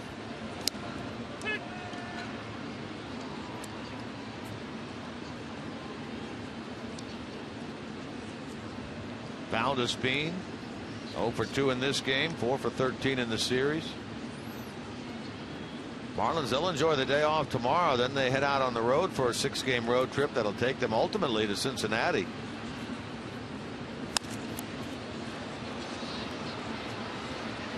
Playable on this ball is Negron on the warning track area. He handles that one off the bat of Valdespin. Wow. Really kind of interesting how the schedule works out, but for the Reds and the Marlins, it seems like feast or famine. You haven't seen the Marlins before this series since last May, so more than a year has gone by, and then you play the Marlins 7 times in a course of about 10 days. Yeah, isn't that something? So you're going to see, in effect, the same team on both sides. There are many teams that you play in April and you don't play them again until August. The team could have a totally different build to it by then. Yeah, think about playing, for instance, the Oakland A's in April, and now go back and look at them now in August. They just didn't reload during the All-Star, the trading deadline. They actually reconfigured their entire team. Stanton bats with the bases empty. This is exactly the way you like it. And now he's down a ball and 2 strikes. He's fanned twice in this game.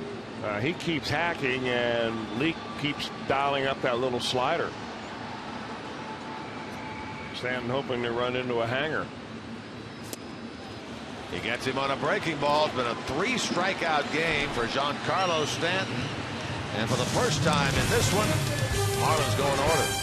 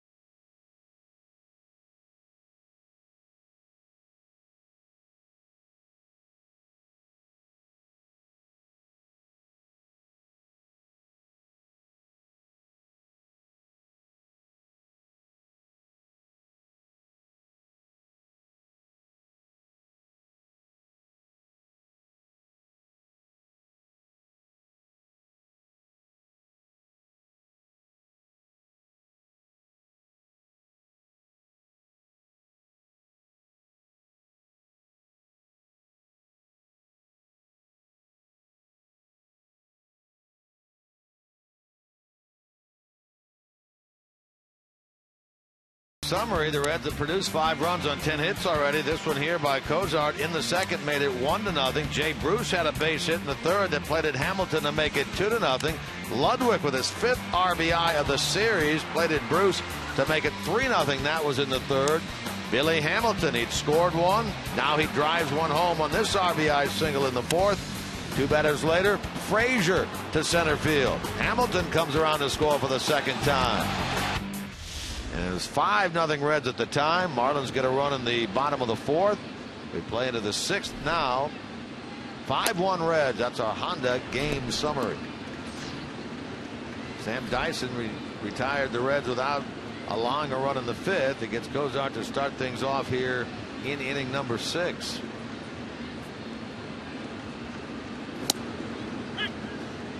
Back today 1 for 2 in the series, 2 out of 13.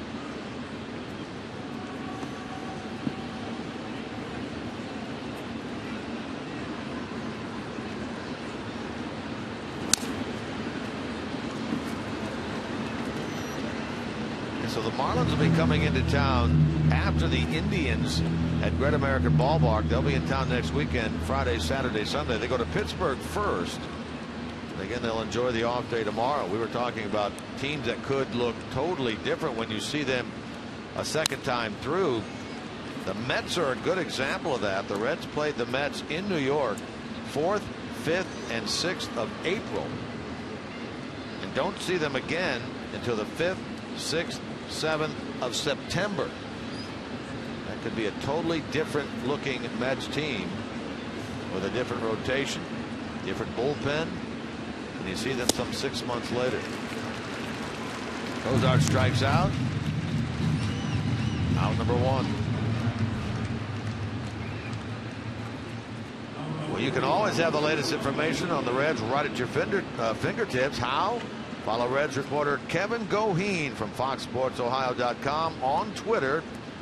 Do that at FSOhio_K Goheen for the latest news and stories on your Cincinnati Redlegs.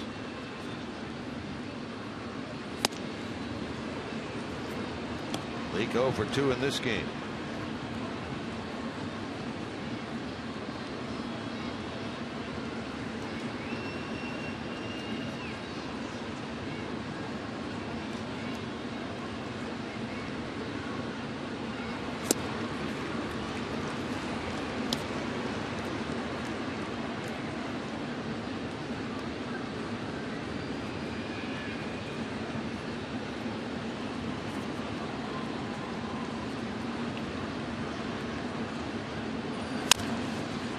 Left side, McGee going to cut it off. He does. Off balance throw, but not in time.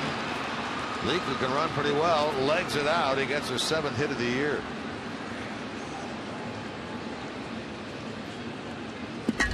Well, he does run well. In fact, the Reds have used him as a pinch runner many, many times. But here the problem with that is that the angle that Casey McGee is going on when he finally fields that baseball, he goes so far over towards shortstop that, you know, the rule of thumb is the third baseman wants to catch everything he can get to. But at some point your angle is taking you away from first base, and he just couldn't get his body turned in the right direction. That combined with league speed. And the Reds have a man on for Billy Hamilton. Well, you'd like to think that Billy, some of these other Reds coming out of it today offensively. Tapper to the mound. It's going to be bobbled by Dyson, and you're not going to get many guys when you bobble that ball like that, but certainly not Billy Hamilton, who reaches for the 3rd consecutive time. Yeah, I really can't say that this is a forced error, but you know in the back of your mind Sam Dyson realizes that is Billy Hamilton.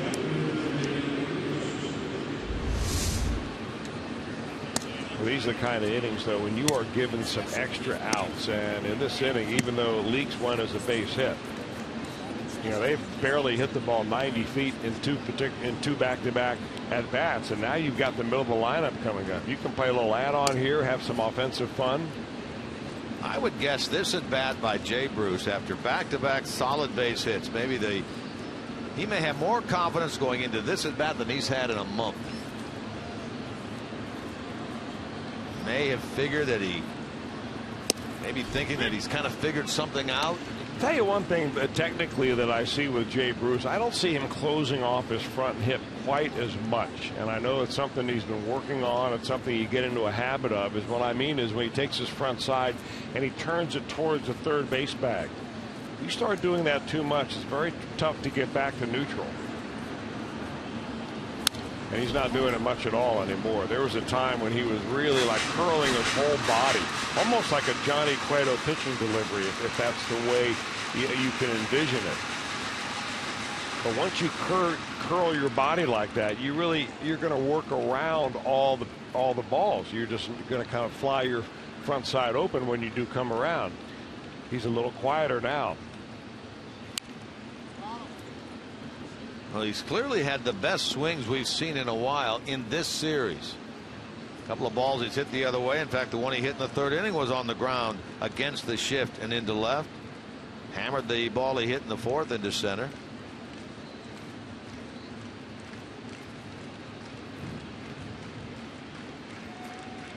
Well, he can get his bat going. What a boost it could be to this team. He wrapped up. We don't know all the numbers, certainly off the top of our head, but he wrapped up one of the worst months, certainly, of his career this July when he hit only 139.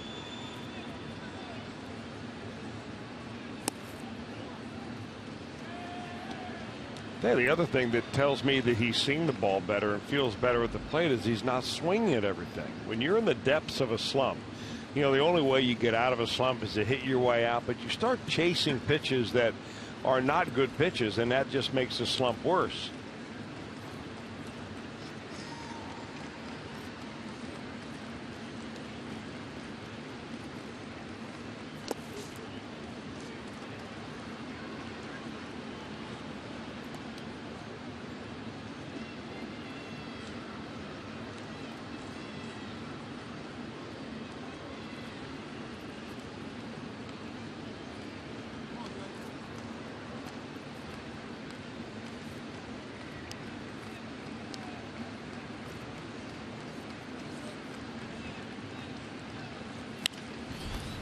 Popped him up. McGee backpedaling. Infield fly rule called. Bruce is out, number 2.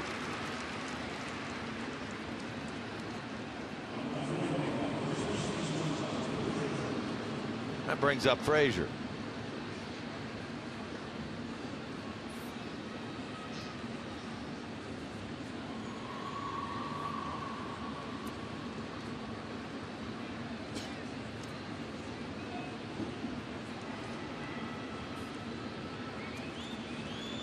Todd in this game, a single in the first, RBI single in the fourth, 2 out of 3.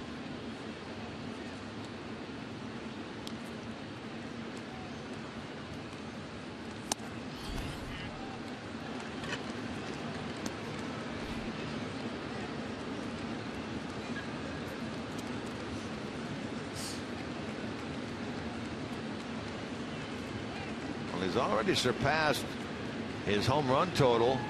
In terms of career high, back-to-back 19 home run years, 20 this year. RBI today gives him 58, his career best last year at 73. The difference going to be he went from 273 his rookie year in 2012 to 234 last year. Back up into the 270s now. He's been close to 300 on occasion earlier this year. He hits between 270 and 280. People will be very happy. Into the hole. Echeverria. Long throw. Frazier beats it out. That's going to be an infield single for Todd, his 3rd hit of the game. Echeverria appeared to have a momentary bobble, but even had he come up cleanly, I'm not sure he's going to get Frazier at first. Very difficult, no doubt about it. You know, normally your best chance on a play like this is the guy at second base, but unfortunately for the Marlins, the guy running between first and second is Billy Hamilton. He's standing on the bag by the time Echeverria fields the ball. Boy, the Reds in this inning have had an error on the pitcher, a little bounce back to him, and 2 infield hits.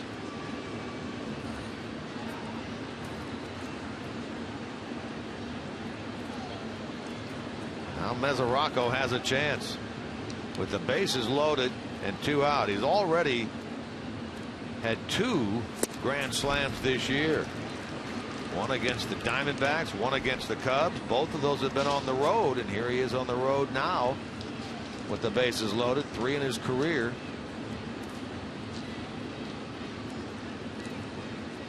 Trying to really put some distance between themselves and the Marlins. Shot into center field. That's a base hit.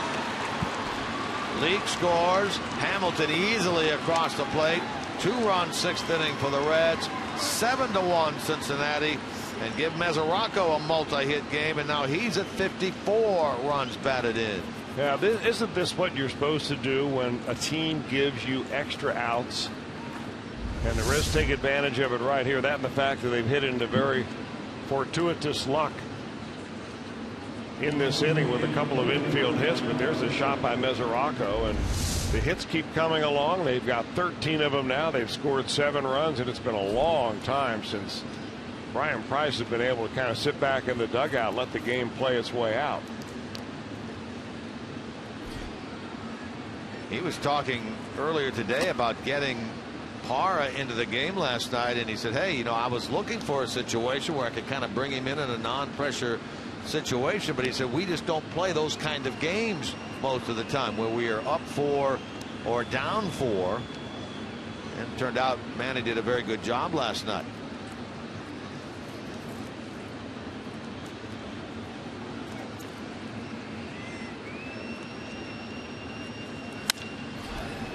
In the air, right field off the bat of Ludwig, which Stanton's going to get there.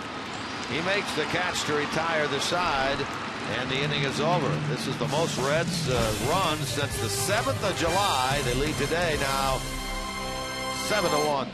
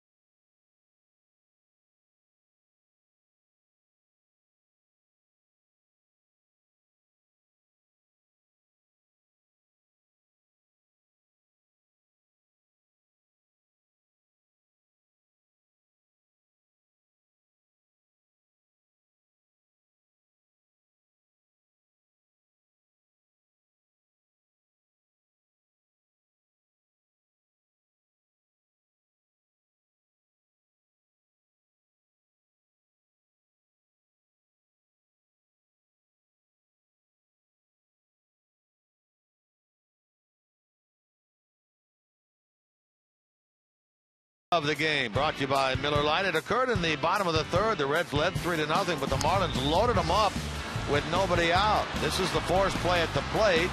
The return, the Reds challenges, thinking they may have turned the double play. Frazier got his foot stepped on, didn't get the out. Big strikeout there of Giancarlo Stanton. And then McGee grounded out to end the inning. Leake worked around that. Our Miller time moment of the game here on this Sunday afternoon, August the 3rd. And the bats have come alive. I mentioned July the 7th. This is the most Reds runs since they scored 9 on July the 7th and a 9-3 win over the Cubs. 13 hits in this game as well.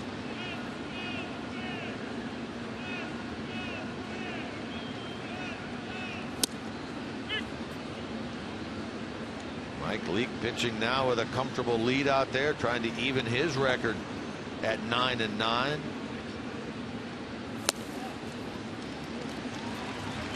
And he walks the leadoff man here, Casey McGee.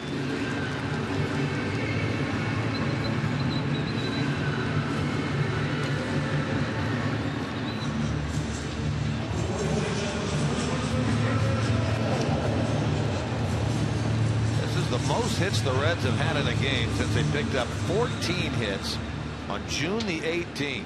We're talking about 6 weeks ago. They have 13 here this afternoon.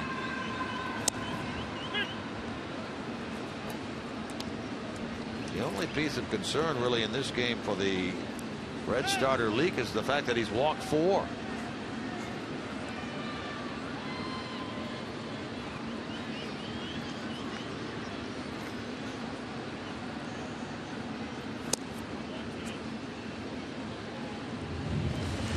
Jones is grounded out, flied out. He's 0 for 2 in this game and 2 for 13 in the series. Mentioned on Thursday night, the Reds had swept the 3-game get-together between these two teams down here last year. Won the first 2 of this series, had their 7-game winning streak against the Marlins snap last night. But on a comfortable lead here today. Bruce came charging in there to make the play on that ball. Got to be there when the Reds take on the Cleveland Indians. When? Wednesday and Thursday of this week at Great American Ballpark. Wednesday, the first 25,000 fans receive a Jay Bruce bobblehead presented by the Ohio Lottery. If you'd like tickets or look into it, you can call 513-381-RED. You can visit select Kroger locations, or you can go to Reds.com/tickets. The Indians coming to town, just the start of a nice homestand for the Reds. 3 different teams. 2 teams from the American League. The Indians come in Wednesday and Thursday, the 6th and 7th. These Miami Marlins will be in town the 8th, 9th, and 10th. Of course, that's Reds Hall of Fame induction weekend with a big gala on Sunday night, the 10th. Off day on Monday, the 11th. And then the Red Sox. Don't the Reds owe them from that visit out to Boston back in May when the Red Sox won those 2 games. The Red Sox will be in town the 12th and the 13th of August for a night game and a day game. So a nice 7-game homestand over the course of 8 days. Begins on Wednesday.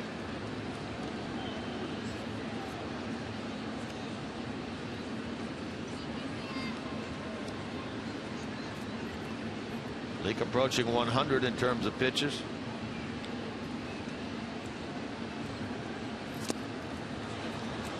You know, he hasn't been at his sharpest today, but one pitch that he has had consistently working for him against those right-handers is that slider down. He gives you a little bit lower arm angle. That spot every time has worked just about to perfection. He's got Giancarlo Stanton 3 times, all of them on the slider. And he gets Ozuna for back-to-back strikeouts with him. Got him in the 4th and now got him here in the 6th. Now with 2 out, he has Echeverria up there, bounced into a double play and then doubled. He scored the only Marlins run of this game. 7-1 Reds, bottom of the 6th.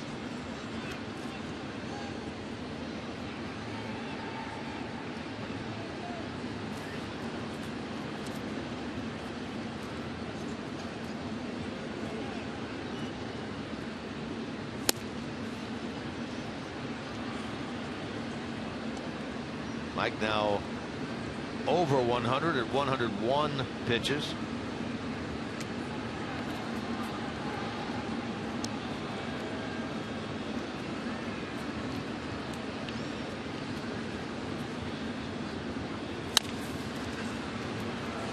Schumacher on to first to retire Echeverria and end the bottom of the 6th inning.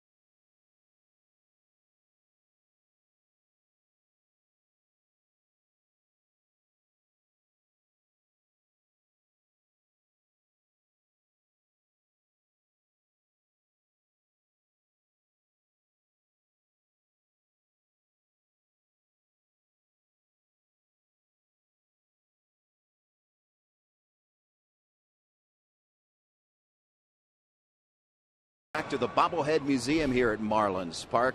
Constantly vibrating, so the constantly bobbling in there. Ken Griffey Jr. represented a signed bobblehead. Jr. a week away from going into the Reds Hall of Fame, and I got to tell you guys, this thing really has an effect on you. Back to you. Where does this guy come up with this stuff? I love it. It's unbelievable. First the magic green wall, then the bobbleheads.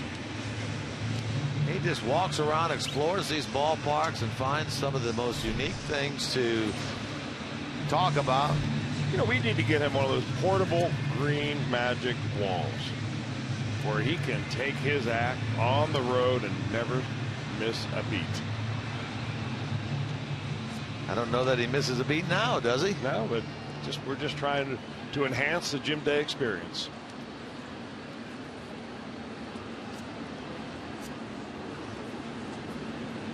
That magic green wall could do a lot of things for him, that's for sure.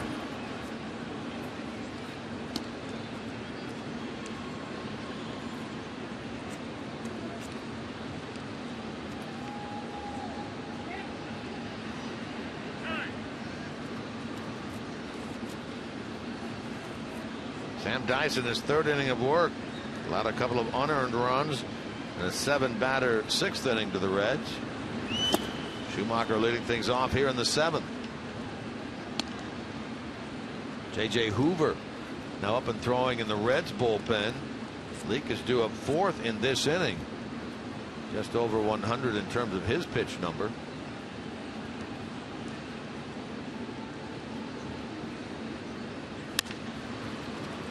Sharply to Echeverria.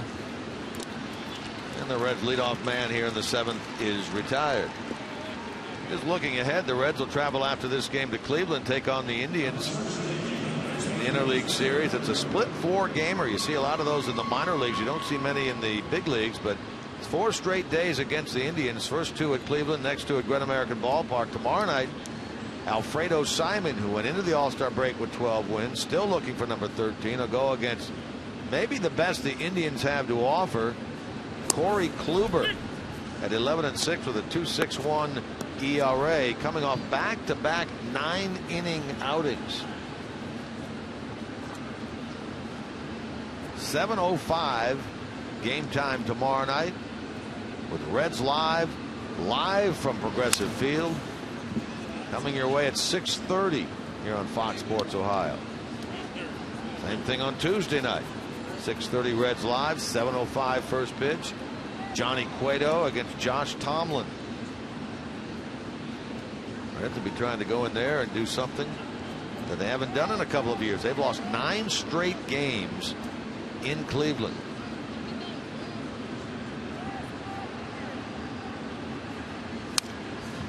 Well, really, the Reds, I mean, I know that every one of these is a major league team, and on any given night they can beat you, but if you look at the schedule just based on the teams that are upcoming, you play 4 in a row with the Indians, 2 there in Cleveland, 2 back at home, and then you host the same Marlins team for 3, and then they bring a Boston Red Sox team in here that is completely depleted because they've traded away so much of their starting rotation. I think 4 of the 5 that they started with are now gone.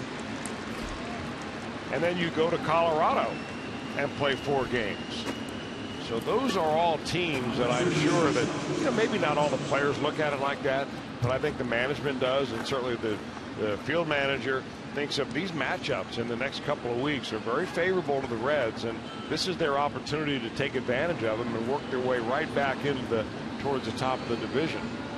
Yeah, you talk about a team that'll look different from when they saw them in May. That Red Sox team that's coming in, they have pretty much decided we are not going to get back into things. They have 49-61 in terms of a record, 12.5 games out. They've lost 8 of their last 10.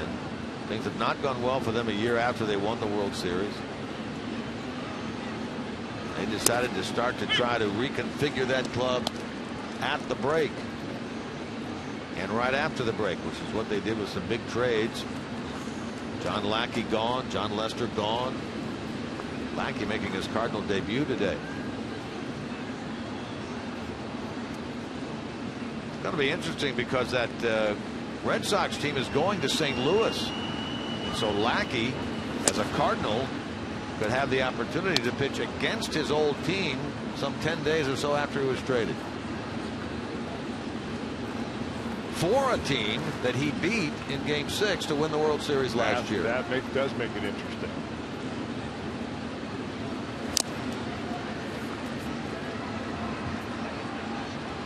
Donald Lutz is on deck.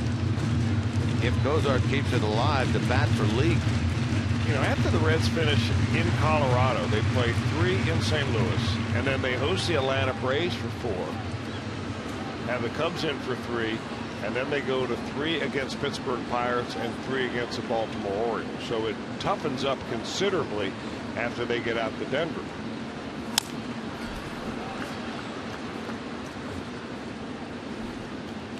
Funny how you look at things, because coming into this series, the Reds and the Marlins had the exact same records of 53 and 54. Marlins fans were all jazzed up thinking their club had won, what, 6 in a row, or 6 of 7 and 9 of 11, thinking that they had gotten themselves right back into the wild card race, maybe even the NL East race, and were very excited about their team.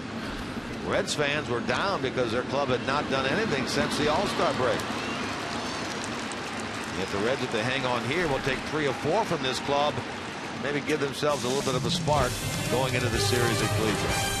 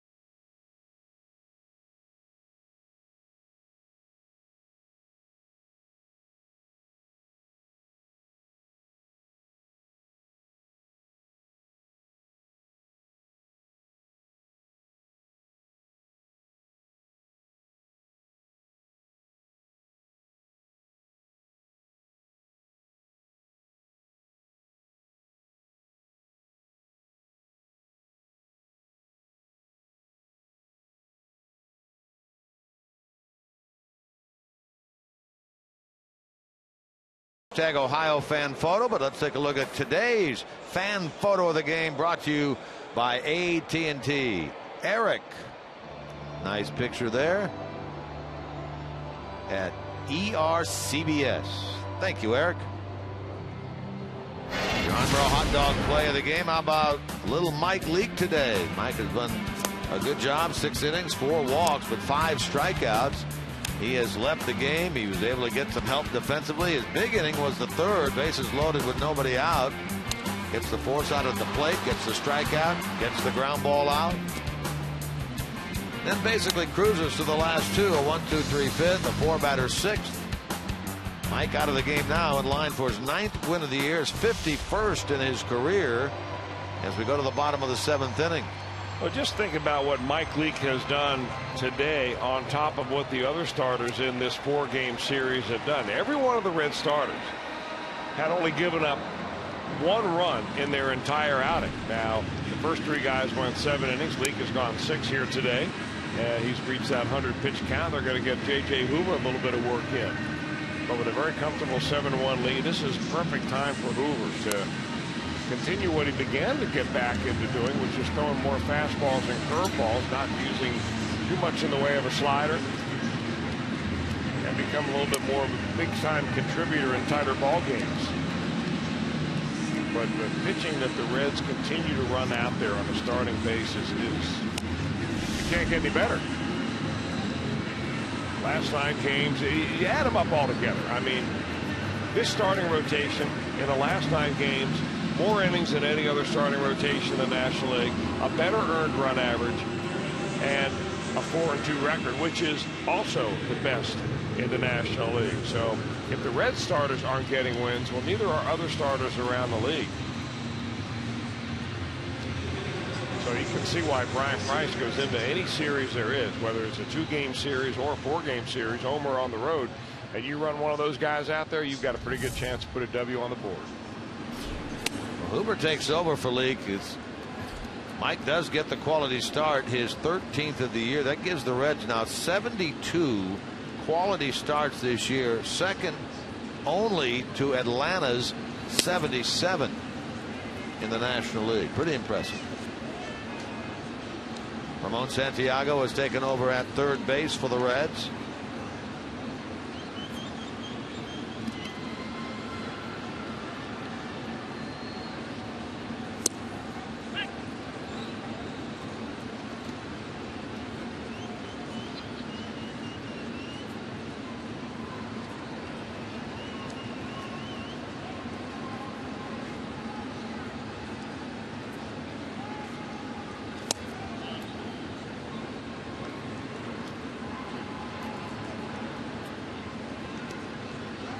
Final line on Leake: 1 run, 3 hits in 6 innings, 4 walks, 5 strikeouts, a wild pitch, 102 pitches, gunning for his 9th win, his 2nd in a row. It took him 4 tries to get number 50. He wins number 51 on his first try.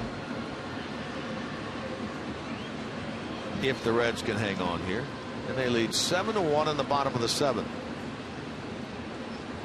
Mathis up now, pitch hitter on deck. Donovan Solano. The Marlins will employ a new pitcher. Dan Jennings, a lefty, is throwing in their bullpen come the 8th inning.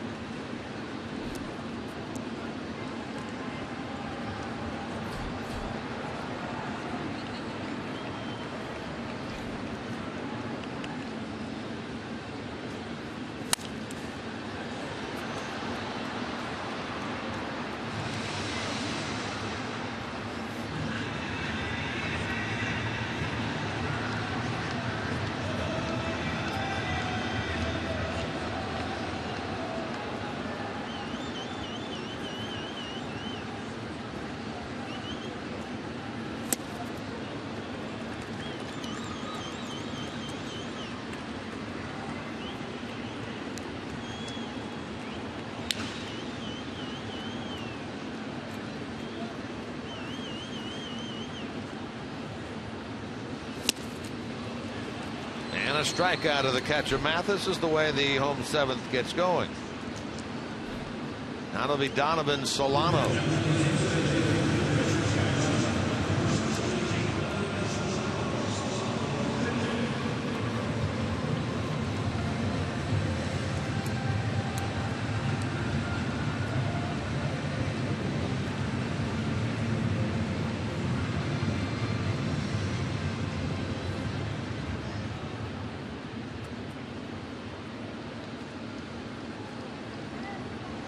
Solano pinch hit in the 8th inning last night, struck out.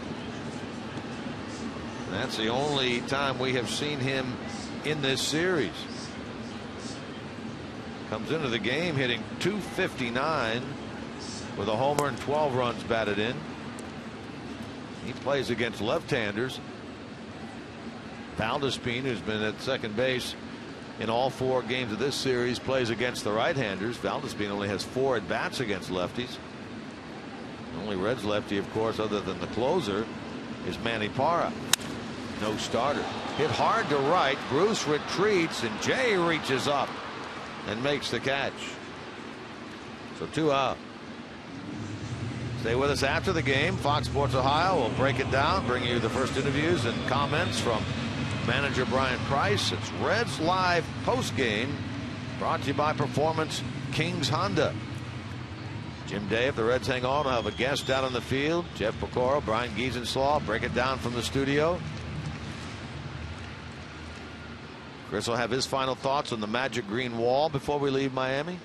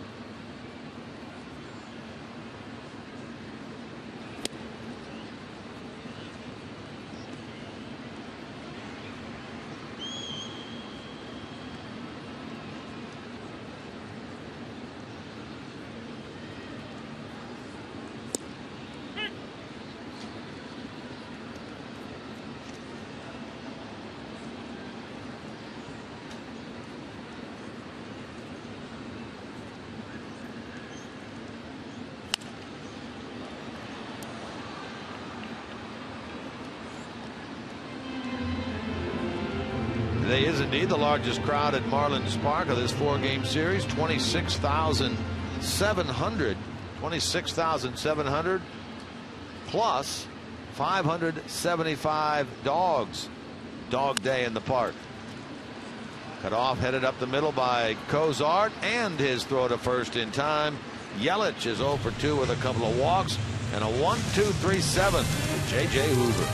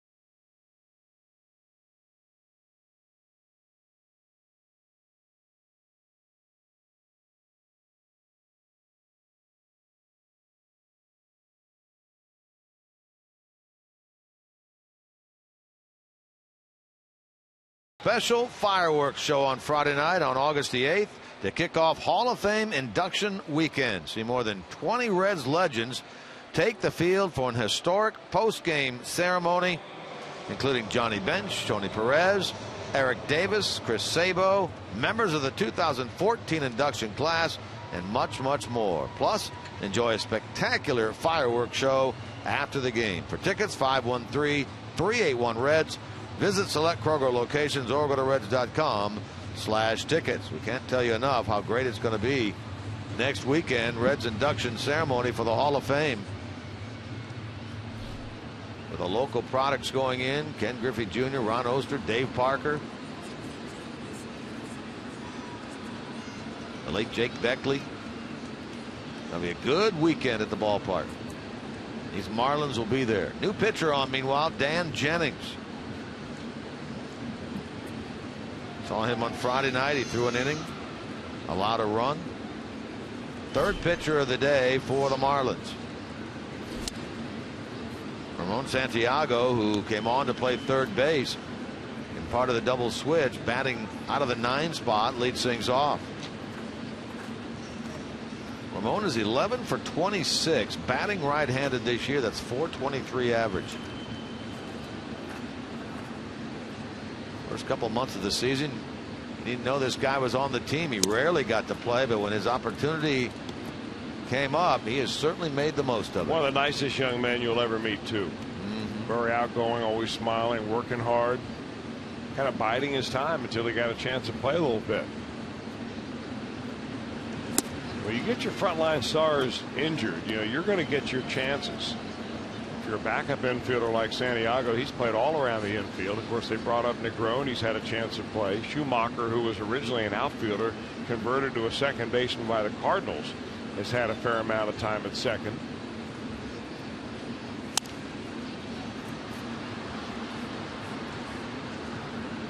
Speaking of the guys who are going into the Reds Hall of Fame, all the local products, Parker, Oster, Griffey, had a chance to sit down with Tony Perez over the weekend. We did a tech talk and also asked him a couple of memories of each of those guys, because he was a teammate with Dave Parker and with Ron Oster back in the mid-'80s. And of course, he remembers Ken Griffey Jr. as a little kid running around the clubhouse.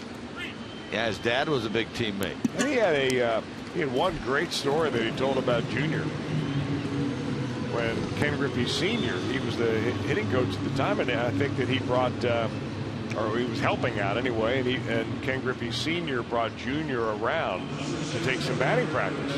And Tony threw him a few pitches and said, "Hey, don't let anybody touch this kid. You just let him swing the way he is." And that was when he was about 14 years old.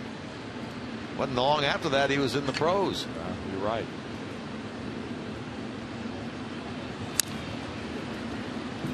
Good to get everybody together. The Reds do that about as well as any organization out there.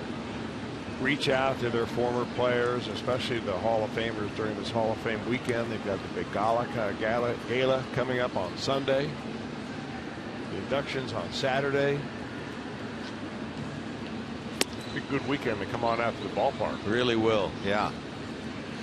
You've got the Griffeys, father and son, played for the Reds. The Perez's, father and son, played for the Reds. The Roses, father and son, played for the Reds. The Larkin brothers played for the Reds.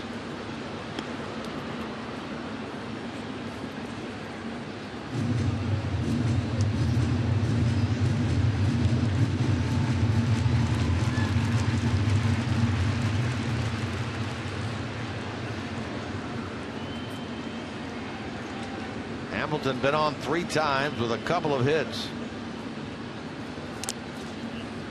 We're in the top of the 8th. Reds up 7-1.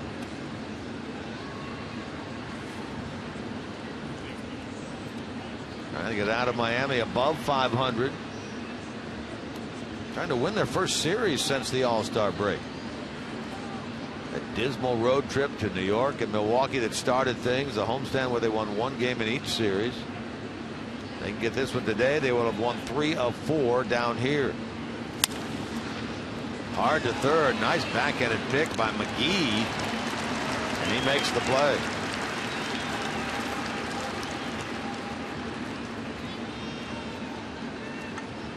Two up, 2 down in the 8th for Jay Bruce.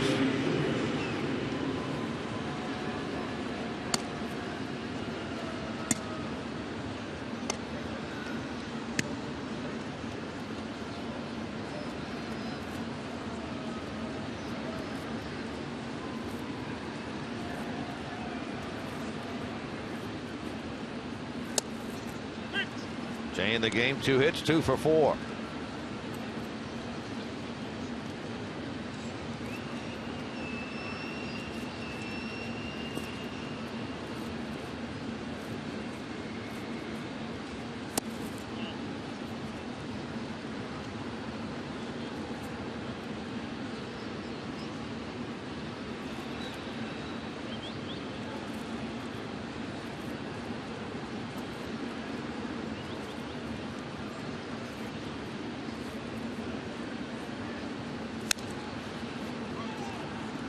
Mentioned John Lackey making his first Cardinal start today at home against Milwaukee. The Brewers get on the board early. That game now in the 5th. Milwaukee 2, St. Louis nothing. Pirates and the Diamondbacks play beginning in about 25 minutes out in Arizona. Foul tipped by Bruce into the glove of Mathis, and a 1-2-3-8 for the lefty Dan Jennings.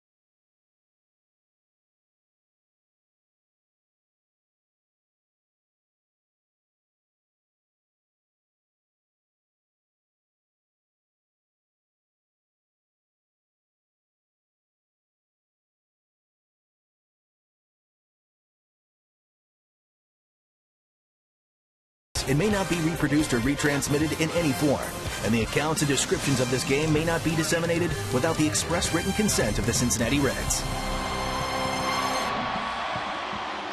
America's new sports network is the place to turn before every slam, every goal, and every game with America's pregame only on Fox Sports 1. Tune into America's pregame weeknights at 6 Eastern Time only on Fox Sports 1 and Fox Sports Go.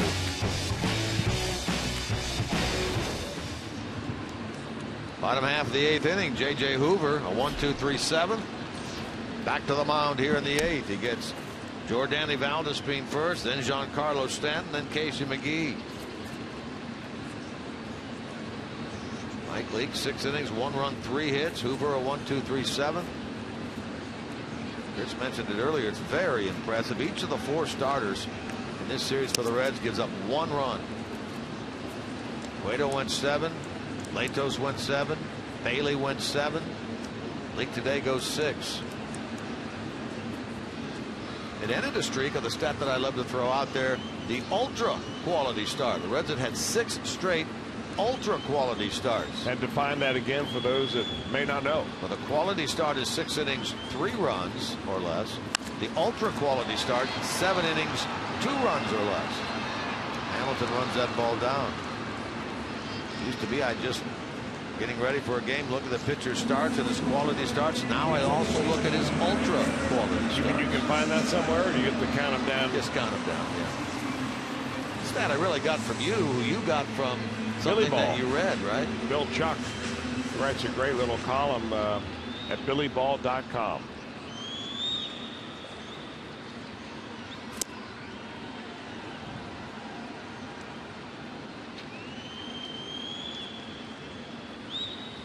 J.J. Hoover is phase 4, retired 4.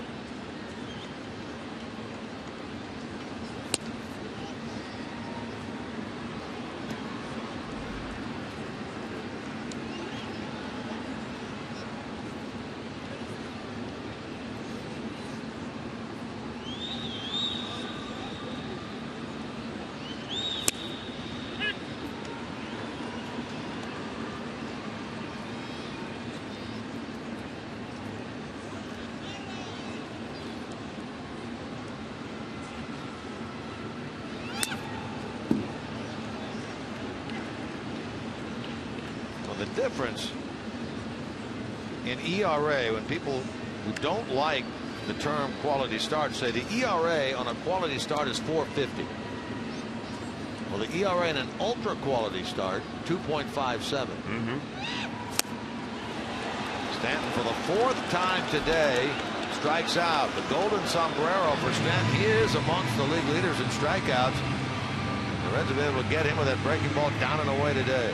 And it's been the same pitches to that every time. I mean, he's still up there looking for something that's going to hang for him. And as long as you keep on top of that breaking ball and drive it away from him, he just swings right over the top of it.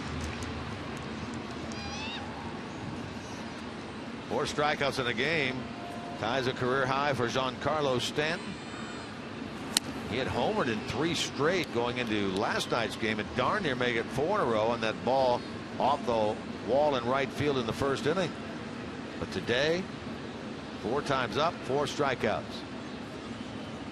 McGee bats with 2 out. This is a very good outing here for J.J. Hoover, if for nothing else, to start rebuilding the confidence of this young man. Well, you know it's in there just based on what J.J. Hoover has done the last couple of years for the Reds in high pressure situations. He just kind of got off to a bad start and it just snowballed from there. And I think part of it came from the fact that he was beginning to mix in that slider more and more, and his curveball lost the effectiveness that it had in years past. Sometimes for a pitcher, especially a relief pitcher that doesn't get a chance to space batters more than one time through the order, you know, you start combining too many pitches in there, especially breaking balls. A slider, of course, is a harder breaking ball than a slower curveball, but sometimes those 2 pitches blend together and they give you kind of something in between, which neither is effective as either one individually.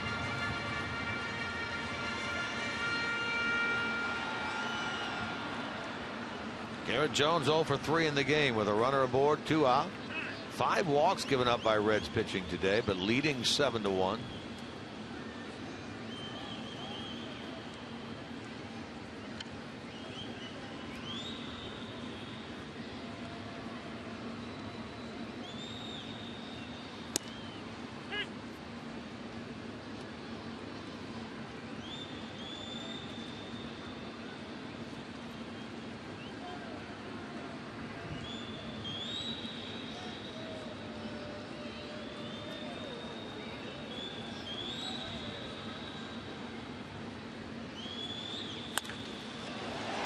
Rocket by Jones out to right field is out of here.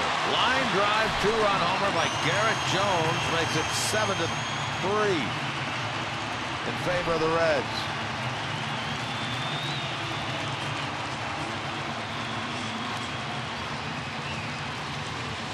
That gives Jones a dozen home runs on the year. That's his 12th career home run against the Reds, equaling the most he's hit against any other club. He's also hit 12 against the Milwaukee Brewers. Well, Jones is one of those guys, a big, strong, strapping left-hander that defines the left-handed wheelhouse. And that baby was down and a little bit on the inner third, just enough to get that bat head out. He only has 3 hits in the entire 4-game series, so he really has not done any damage at all to speak of to the Reds in this 4-game set before that home run.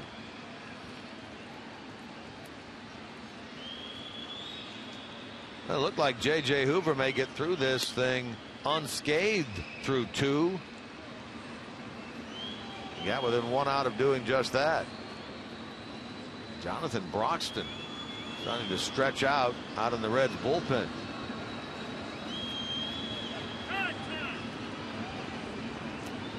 They are now talking about the Marlins, as Dusty liked to say, within slam reach at 7-3.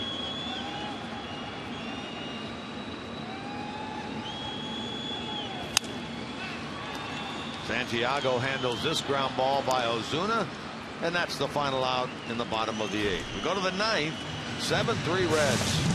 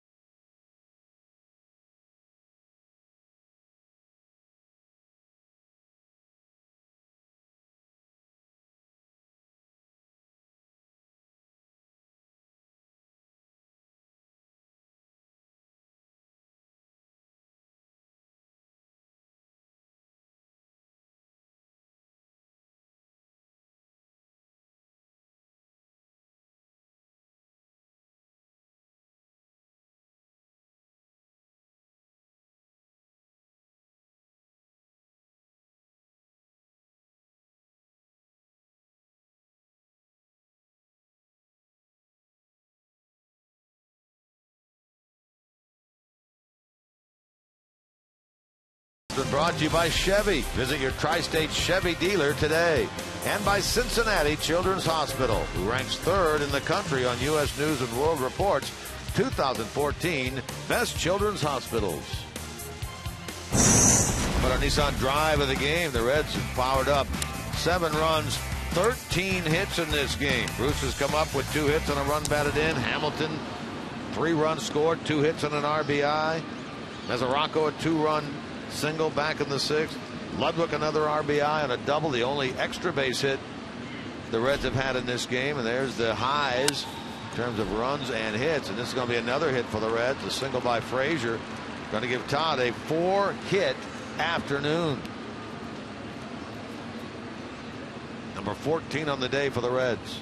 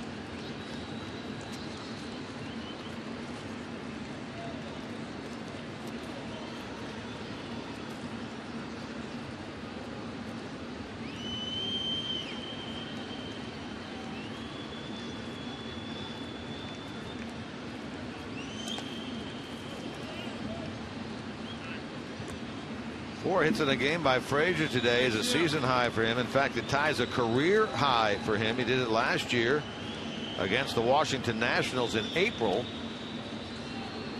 He gets a 4-hit game here today.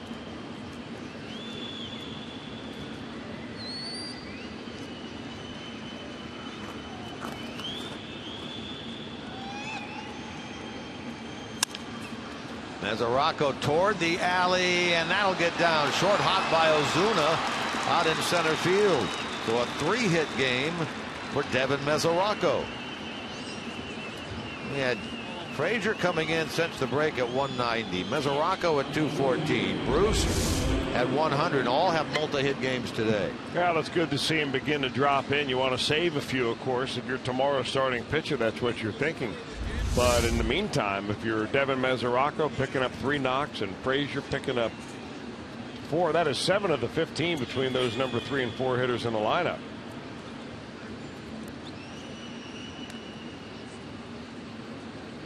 Still a few hits away from equaling a season high. They had 19 hits at Milwaukee on the 15th of June. They have 15 here today.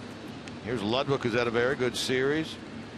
3 hits and 12 at bats, but with 5 runs batted in.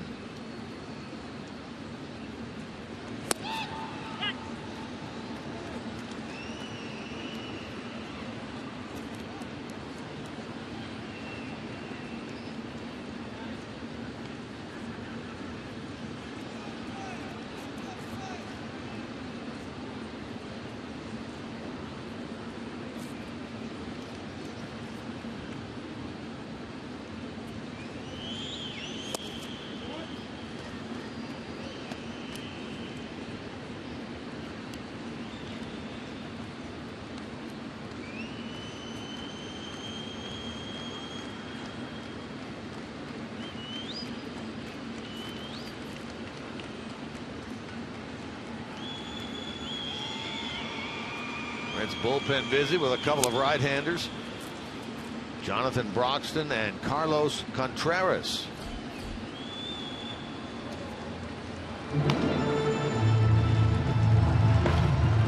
Under the watchful eye of bullpen coach Mac Jenkins. You and Mac go back quite a while a ways, don't you? Yeah, he was the longtime pitching coach in the Reds minor league system. He was the pitching coach in Louisville back in the early 2000s, and then was the pitching coordinator just prior to Mark Riggins taking over that job. Been up here now. Last year's the assistant pitching coach. This year's the bullpen coach. Does a great job as far as scouting the opposing hitters and supplementing what you get from the advanced scouts and all the, of course, the stuff on computers that guys get to, like Rob Coughlin assemble. But he breaks it down, and you know, Brian Price was very instrumental in getting him, you know, moved up to be from the assistant pitching coach to that bullpen job.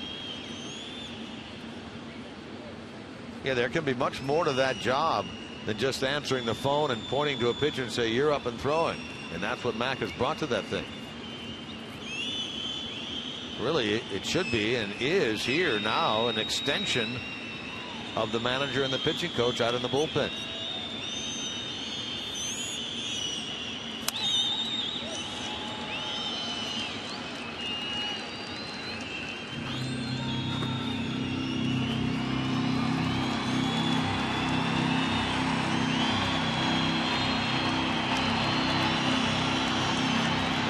At first, Frazier out at second. Nobody out here in the ninth.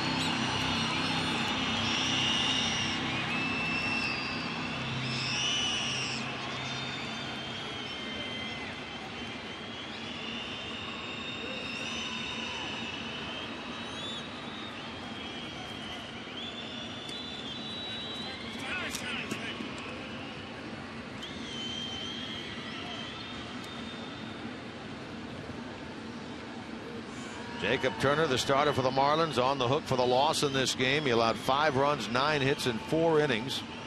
Sam Dyson 2 unearned runs in relief in 3. Now Jennings in his 2nd inning. Double play ball. McGee, Valdespin, Jones. Around the horn it goes. 5-4-3.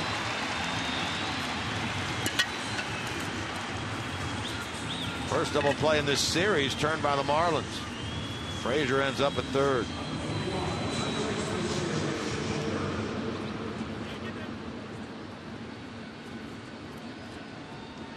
And the batter will be Skip Schumacher with 2 out. Mike Leake, 6 innings of 1-run, 3-hit baseball. Only blemish on his line in this game were the 4 walks.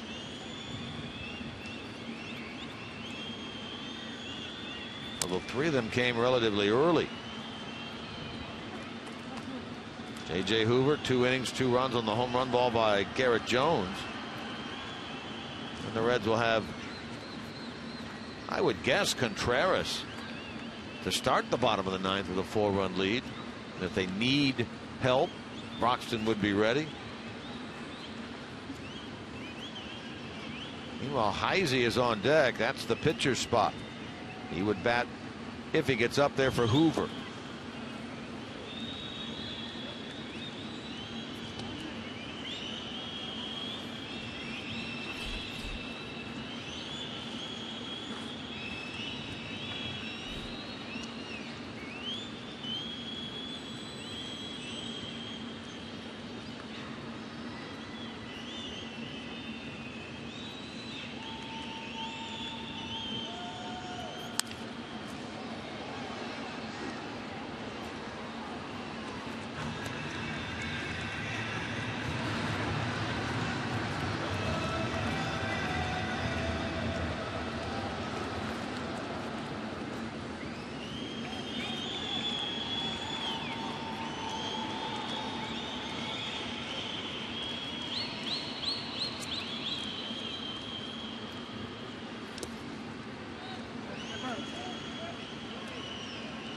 Looking ahead of the Marlins, bottom of the 9th.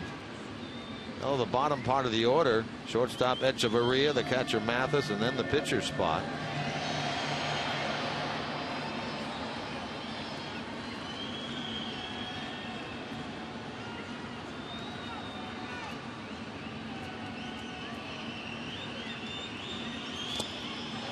Schumacher strikes out. The inning comes to an end. 7 strikeouts in the game for Marlins pitching. Bottom of the 9th from Miami upcoming.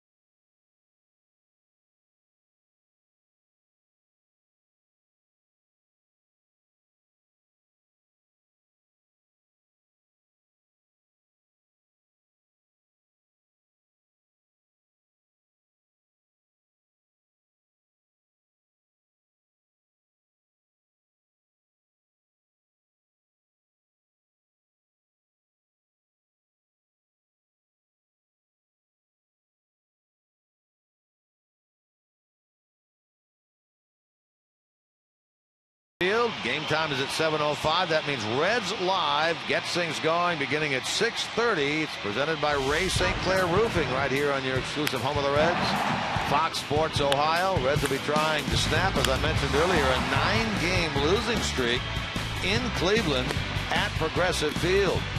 They've been swept there each of the last 3 years. Two teams from the Buckeye State will play the next 4 days. 2 in Cleveland, 2 in Cincinnati, and here's the pitching matchups for the upcoming series. Simon and the very successful Corey Kluber tomorrow night. Cueto and Tomlin wrap up the series in Cleveland Tuesday night. Wednesday night in Cincinnati, Salazar against Latos, and then T.J. House, the left-hander, against Homer Bailey on Thursday. 4-game series against the in-state rival, the Cleveland Indians. Night games all, 7:05 and 7:05 in Cleveland, 7:10 Wednesday and Thursday at Great American Ballpark. Echeverria leads it off against not Carlos Contreras, but Jonathan Broxton here in the bottom of the 9th. To the alley. That's going to get down and go to the wall for Echeverria. He has himself at least double, and now he'll go for 3. And with a slide, he's in there with a leadoff triple.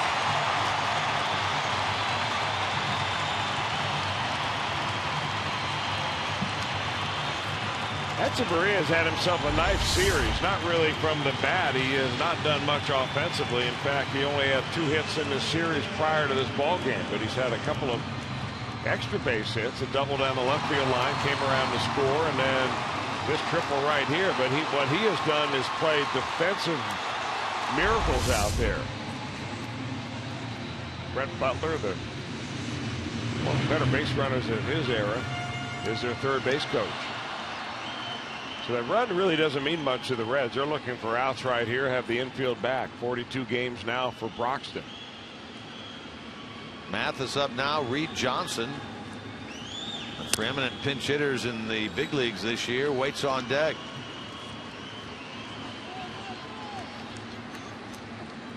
Non-save situation for Broxton, and of course he cannot create his own save situation. With that triple, Chapman gets up, throwing in the bullpen.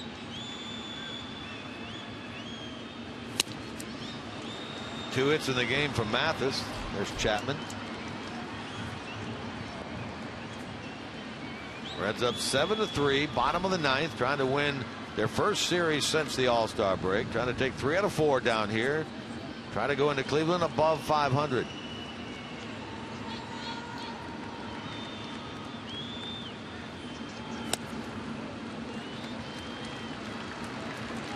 Indians, in fact, entered today a 500 team as well at 55 and 55. So the exact identical record of the Reds. They are in extra innings at Progressive Field, tied 3-3 with Texas. They scored 2 in the bottom of the 9th to tie that game.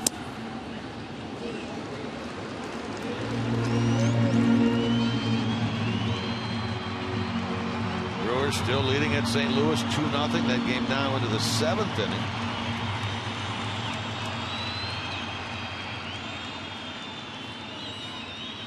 Broxton looking to get the first out here in the bottom of the 9th.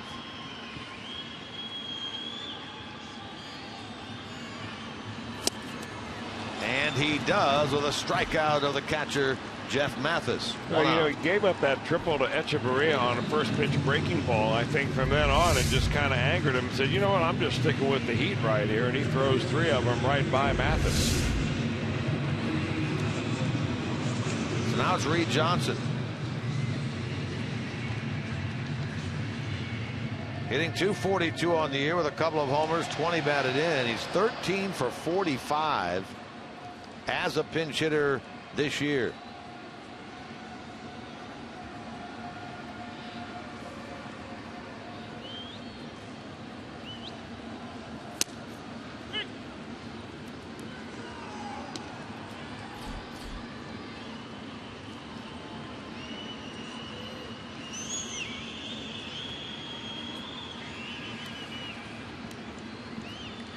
And number 13 leads the major leagues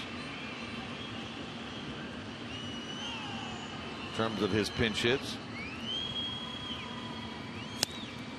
Very late there on a 94-mile-an-hour fastball, and he's down 2 strikes.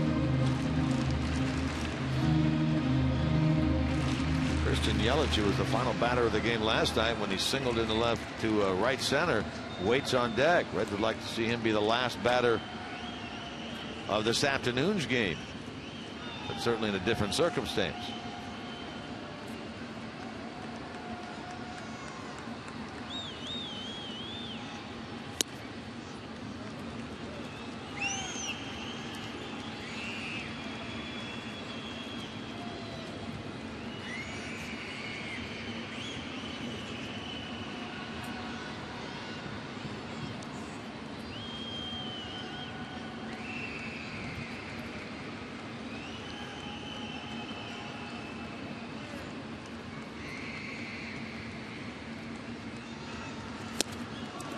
Swing and a miss, and the bat goes flying as well out of the hands of Reed Johnson. So after giving up the triple back-to-back strikeouts for Broxton, you know, you're looking at this inning, if you're Jonathan Broxton, completely differently than if you're looking at it from Brian Price's standpoint or somebody standing in the dugout, because he doesn't want that run to score. So you bear down just like it's a one-run ball game, because that run means something to your earned run average and everything else when it's all tallied up. So he comes back and really gets strong with fastballs that are just running right up on the hitters today. and his ERA had been under 1 until he gave up that run on the home run ball to Giancarlo Stanton in the 8th inning on Friday. He starts today at 1.15.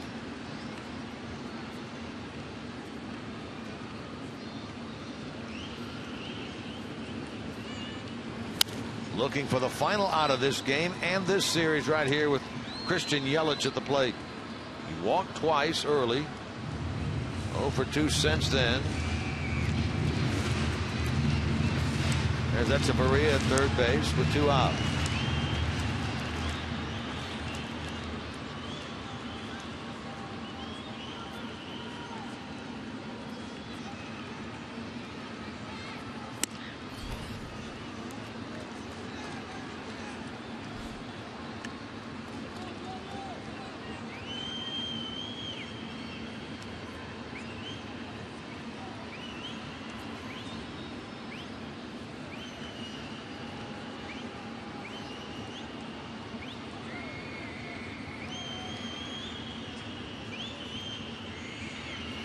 Got it.